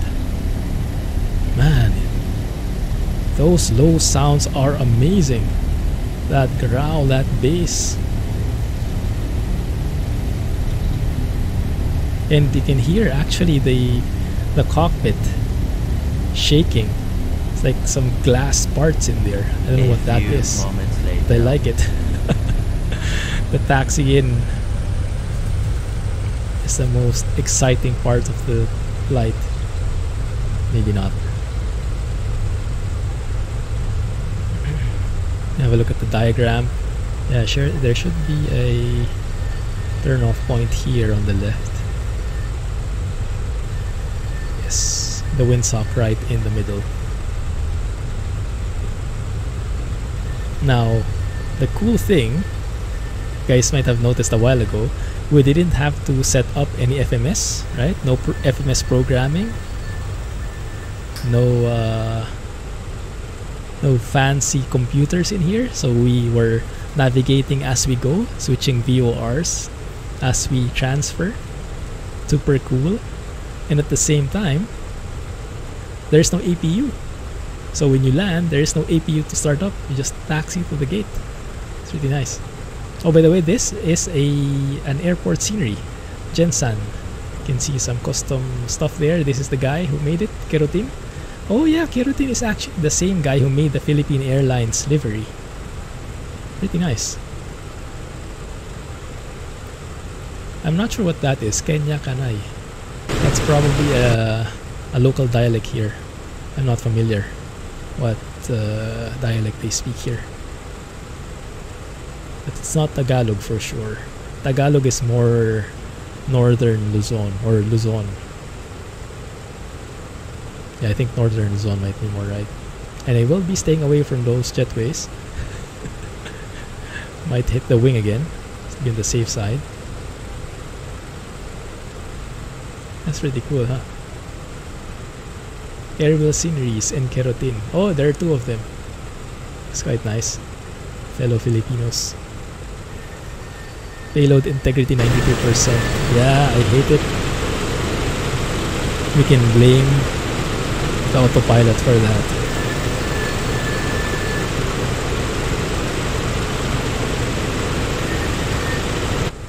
Do we actually get paid less if we do that? If we have that damage? We'll have a look at OnAir. Oh, I actually didn't ask him to clean up the plane. My bad. He's turning off the... After landing checks complete. Actually, I'm not sure what he was turning off there. I still have to study that. Parking brake is set. Cut entrance.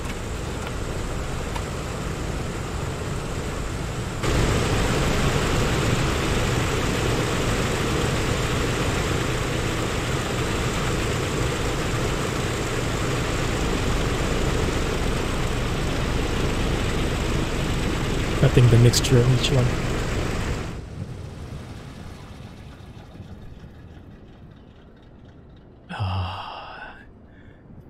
Ease and quiet. I kind of missed the hum of the engines now. Engines go, phew, we made it. Look at the level of detail here, guys. Even the windows.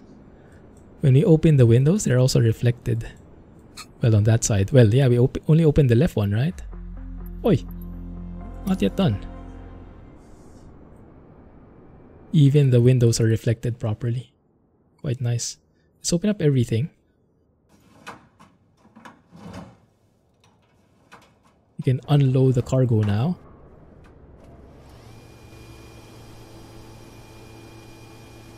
Super cool. Now how that gets unloaded is the problem of the airport staff. It's not our problem anymore.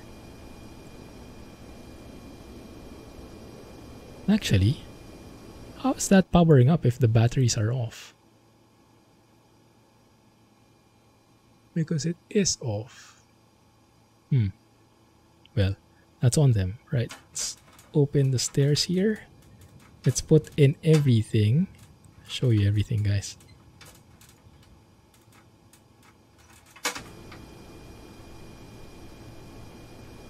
There they are. I don't know what those are, but you have those engine pans, those blue things. They're there. But all the other stuff as well. Super cool. And now we can unload the crates. And voila. Now you see them. Now you don't. Happy. Okay, let's have a look at OnAir. Oh crap, I didn't realize the time was so late. I'm so busy hand flying. 0.28. Okay, looking good. We're in there. XP16, job finished. Yeah, condition 92.3% at delivery. Let's have a look if we got a bit of penalty because of that. Manage VA. And while that's loading, let's have a look here. If there was some damage. Okay, I earned around 400k maybe? 337k. And that's my share alone. So the VA itself also earned some stuff in here supposedly. Let's see what the penalty is.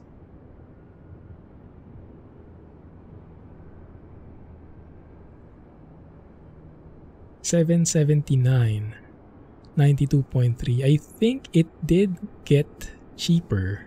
I think it was 800 plus before. Might be. Yeah, maybe it got a bit lower.